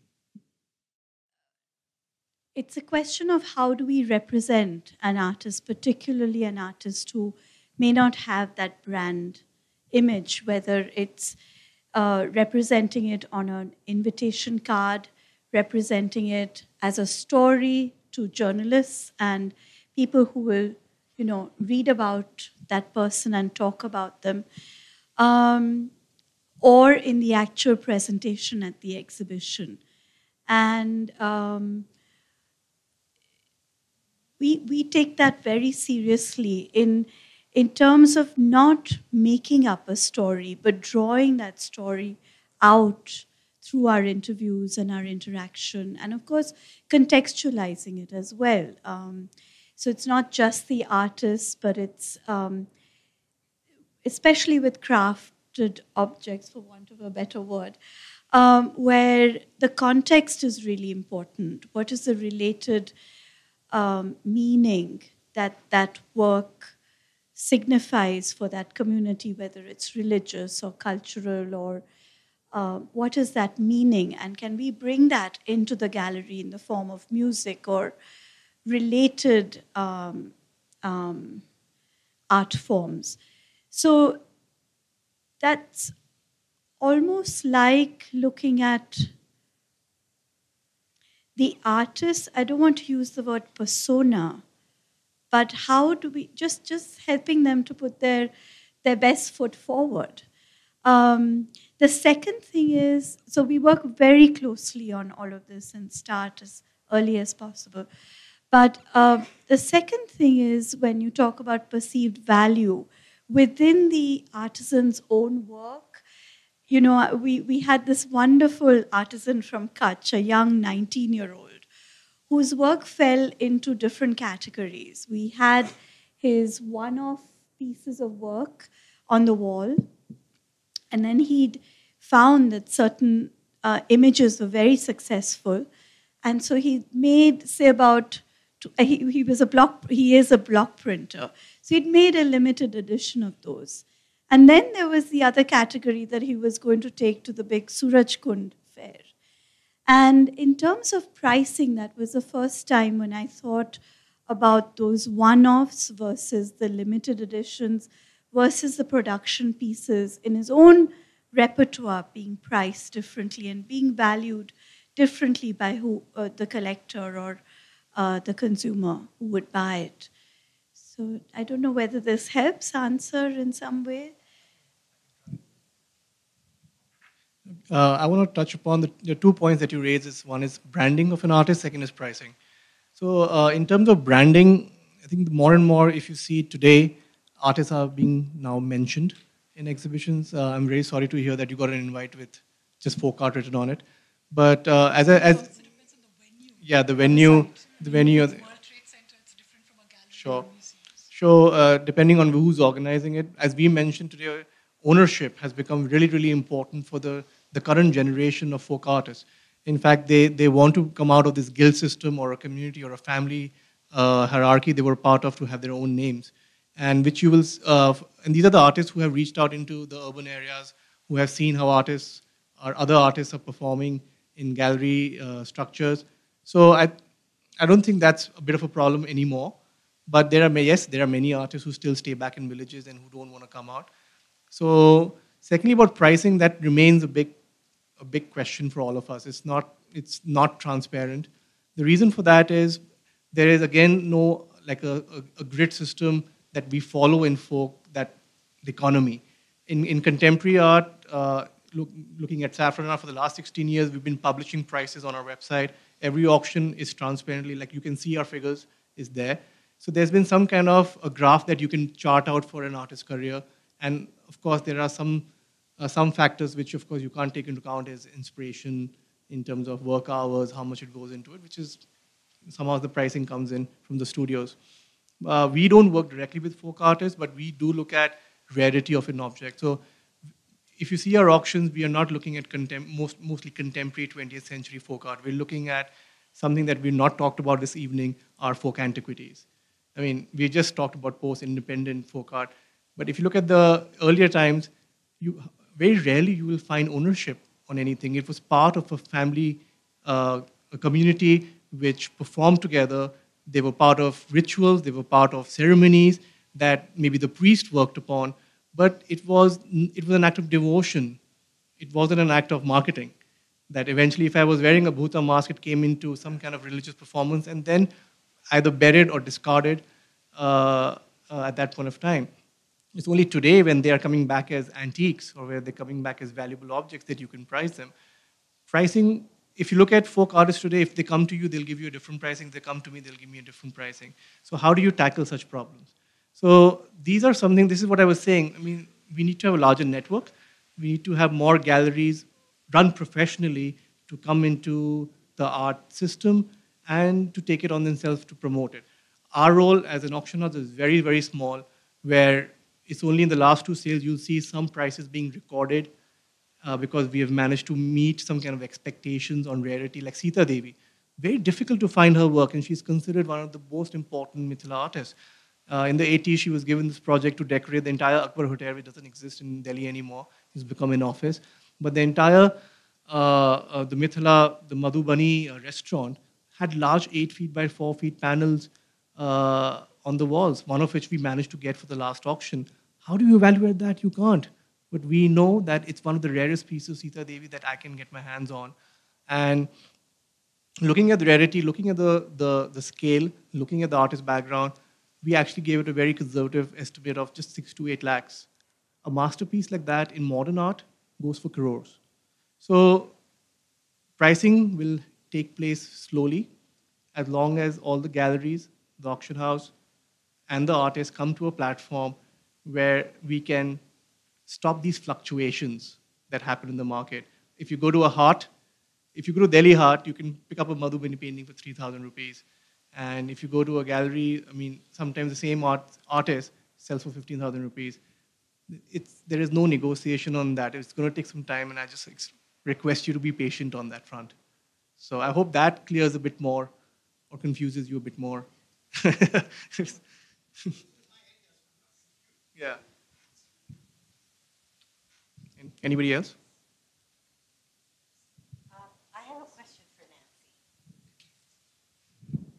What do you think makes, given the work you've done, the conditions for a good collaboration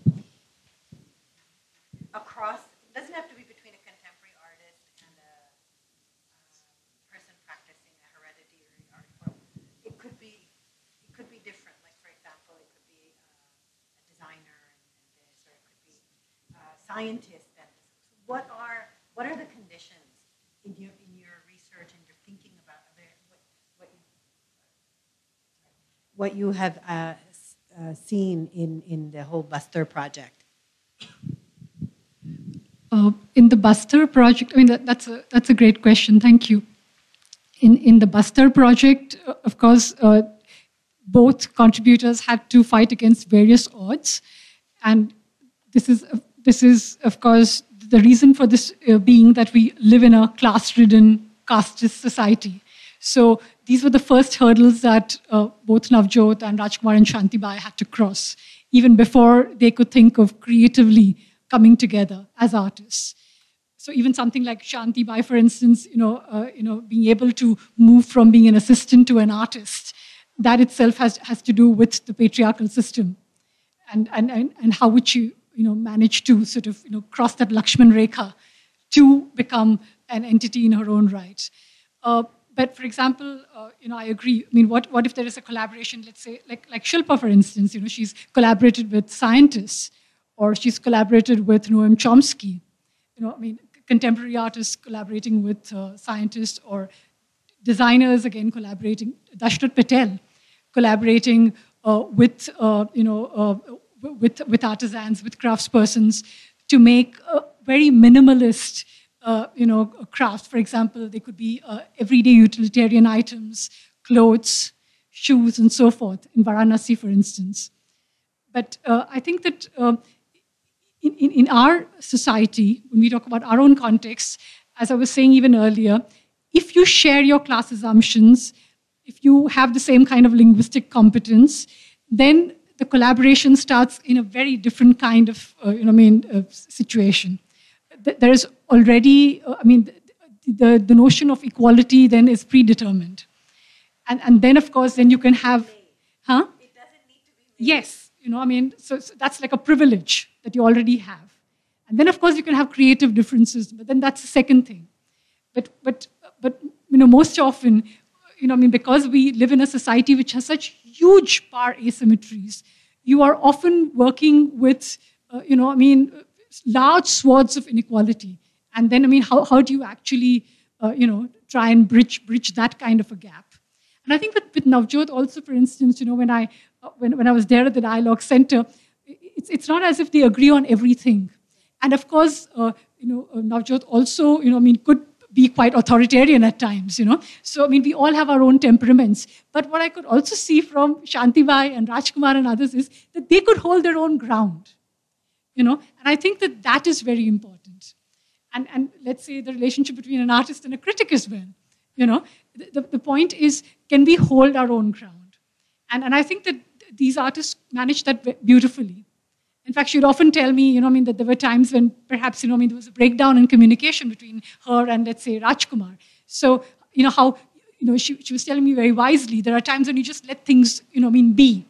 There's a time to hold on. I mean, I suppose that's from the Bible, right? Time to hold on and a time to let go. So it's collaborative relationships are also about holding on, letting go, like any other relationship that that we have in our own families and contracts and those sort of things help create that equality or help create a discussion about equality and all these things. I think contracts are, of course, I mean, very important. For example, let's say, the IFA grant was a form of contract, if I may put it so, where they were given honorarium, they knew that they were part of a program for a particular period of time, and so forth. So I think that sort of the officializing of this relationship perhaps worked to their benefit. Because they also had a sense, like, normally the officializing of a relationship between let's say an apprentice and a master craftsperson often only happens through this kind of government contracts, through the master craftsperson programs. But this was a different kind of officialization of a relationship between a contemporary Indian artist and a rural artist. And I think that itself was an interesting proposition for both of them to enter into. But I think that beyond contracts are important because, even for us, as we know, as freelancers, we do a lot of, we end up putting in a lot of free intellectual labor for which we are not paid, So, and there are various aspects of the contemporary art world which are completely unregulated. You could end up not being paid for a catalog essay for a whole year, and you're politely, constantly sending reminders. So it doesn't matter what class you belong to. The art world is an extremely unregulated economy, and therefore all of us need to be vigilantes. But I think in the end, it's about holding your ground. Finding a way in which two different kinds of imaginations can intersect each other. And I've always been sort of partisan to the intersectional approach. Where I always feel that you can be two individuals and you can meet at certain points, at certain intersections, to agree or to disagree, to part and then to come back again. And I think that's what you see between Navjot and the other artists in Bastar. Can I add an example? So I think good collaborations are based on a lot of mutual respect. And I think that's what I saw with the example of Navjot going to Bastar and working a lot with the artists. But my example is of Richard Long and Jivya Sumamase. I think I find that really interesting of two different people, one don't even speak the language, to come together and with Richard Long traveling all the way to the Hanu to spend some time with Jivya, and at times face in the middle of May in the heat, not knowing how to talk or how to communicate or how to live his lifestyle because Jivya used to go for a nap in the middle of the day, or he just wasn't in the mood to paint because it was time to go and work in the fields.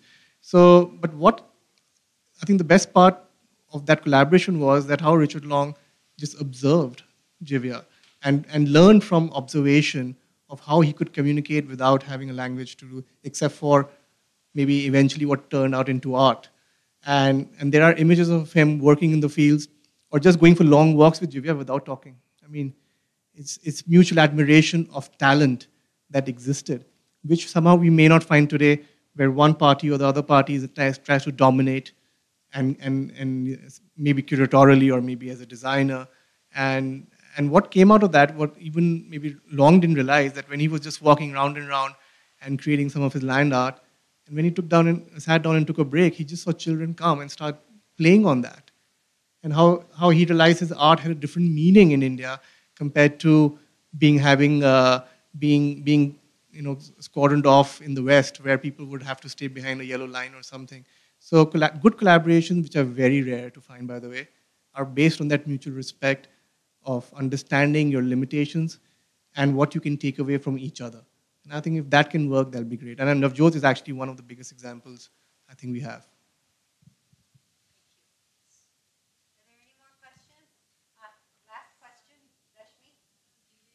So many questions. There isn't enough time, but I'm trying to sort of still frame it in my head. But what came through in a lot of the conversations was this very interesting relationship that craft has had with the state and the policies around how value is being negotiated. And I know that some of you touched upon the idea of value, and I would sort of take that a little further and talk about cultural capital.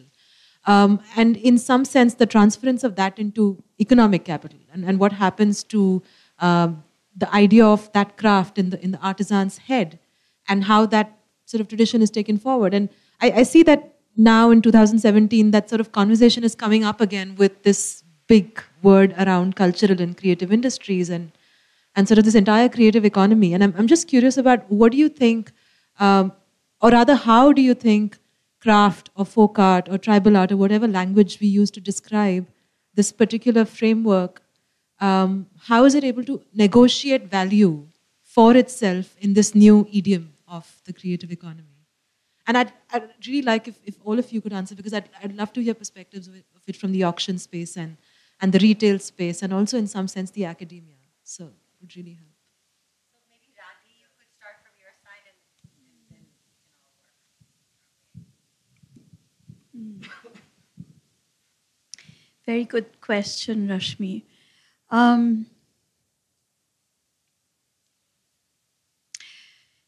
I think one of the things, when we talk about the creative industries and economic capital, one of the words that we haven't mentioned all evening is livelihoods, gender, who's involved with the craft communities. And I think this is a very, very important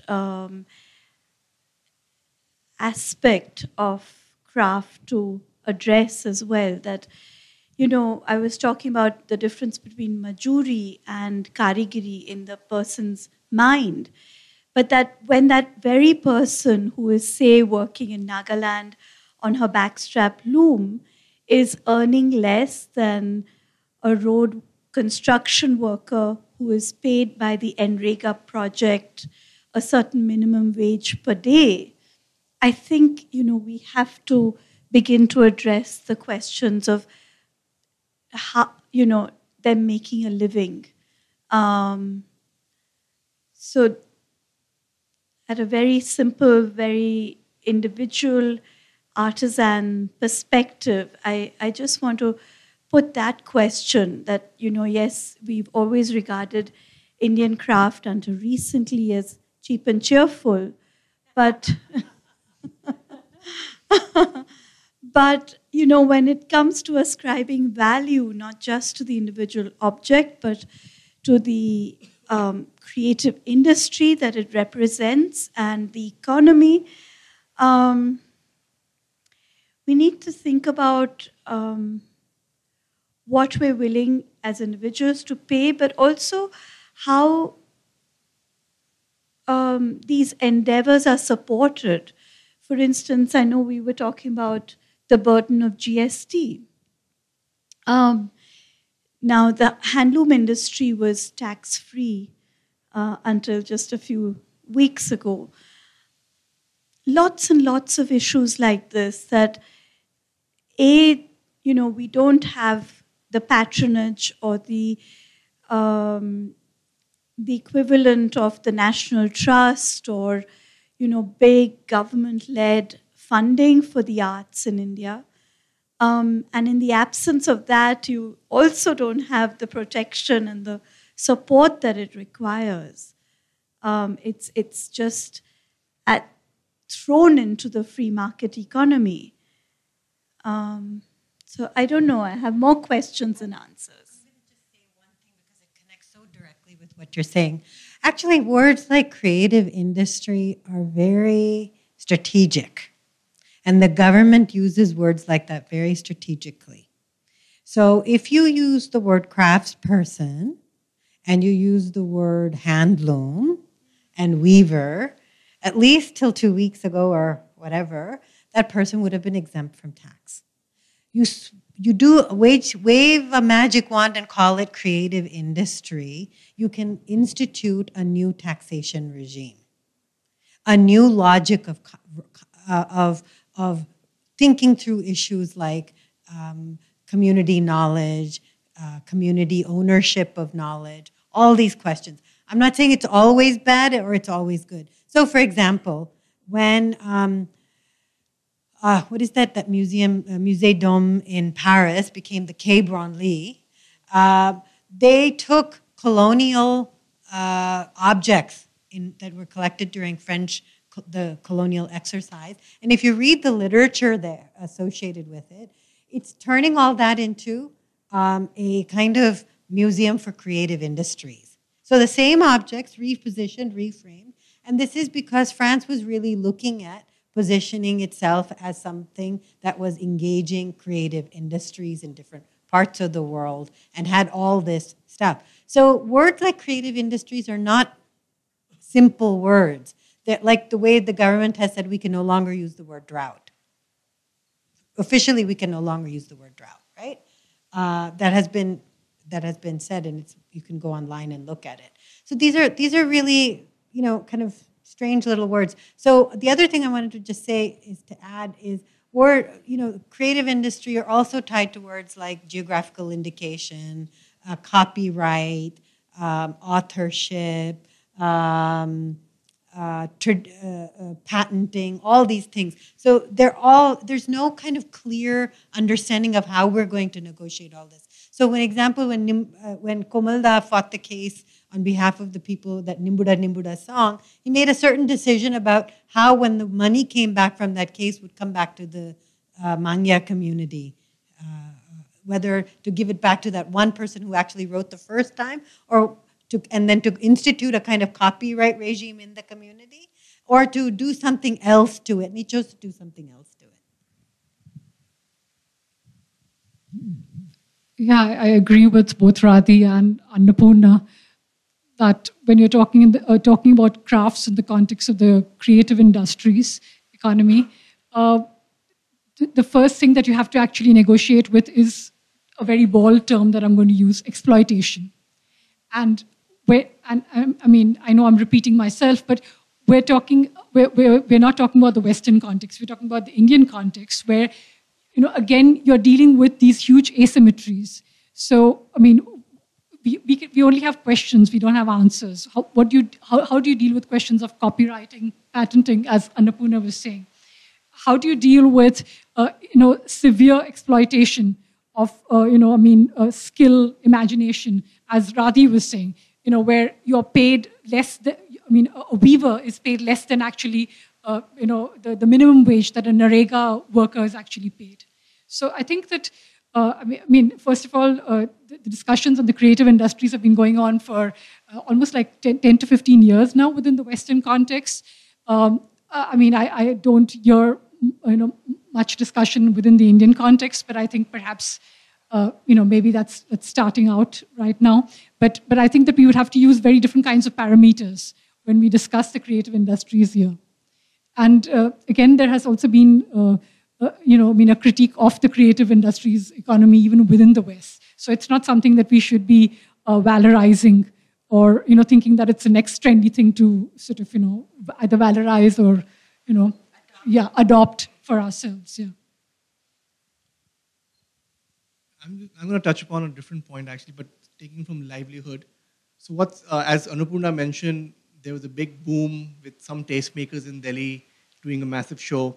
Next 2 years, everybody in Delhi was showing folk and tribal. Not even Delhi, I think everywhere in India, folk and tribal became a big thing. And I think that was a great revival for people who didn't see any livelihood in it, especially the new generation who was running away from it or taking up odd jobs here and there. What happened after that, of course, is livelihood was there, but there was a lot of repetition in terms of the same iconography being used and again. And that's one of, actually, I don't know if it's a problem of folk art or not, but that is it. It is that. I mean, it was supposed to be repetitive. It was supposed to be mass produced. And I could see that decline coming in again in the art market where the artists had no idea what to do, and many of these crafts actually were shutting shop much faster than we anticipated. But yeah, if you're looking at creative industries, what also has happened out of it, that many of these generations have come back educated. They've been to art schools or they've been to some other schools. They've been engineers who are coming back and taking up their craft again and reviving it. And one of the best examples have been the Kalamkari, what was it, Kalahasti, which I think nearly shut down and was revived by one family. Then taking from this example, Gafur, who the Rogan painting, again, it was completely dead, and then he stuck on through hardships to revive it. So the idea of creative industry in folk art is maybe on a different level of discussion. It cannot be linked to these governmental ideas right now. I think it's more about self-driven revival. And I think even the design aspect, Radhi, has changed, where earlier on, and I was at NID for a bit, where we were going out and documenting craft and did that handmade book, where the designer was going and giving a set of parameters to work on, but never thinking of what the future would be. So while we were documenting, I went from Sambalpur to border of Purulia and somewhere, but I saw the same design being practiced. And what eventually happened was led to the death of that style or that hand-me-down kind of not oral tradition that was passed down for making a bowl completely died down and became homogeneous. So, but the point that we're trying to make here is that I'm not talking from the point of view of an auction because we're not linked to that. I'm talking point of view of a curator, where you see these actions being taken, and these actions are taken to a point where we see the revival of craft, folk art again in the economy. And it's coming to a point where the India Art Fair, for example, has included folk art in their roster of galleries. Last year, Annapurna curated this fantastic booth showcasing one major collection and other small collections together. And I think, if I remember correctly, the feedback... It wasn't. Yeah. Yeah, it was incredible to me that they would actually put money behind a huge space. It was the biggest booth, by the way, in the fair, and there was no money, no financial transactions taking place. So how the mindset is changing from the auction point of view, I think this is the best time to be here.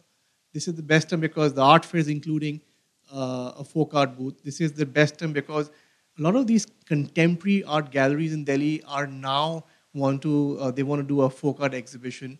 It's great time to be here because the artist is more knowledgeable and can reach out to you and can communicate to you. Today, Santoshji is here from Bihar, and he can come and speak about his art. He doesn't need a translator to do it.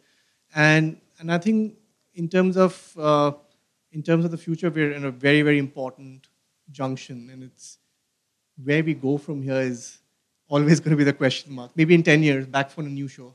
So, yeah. Thank you. I think.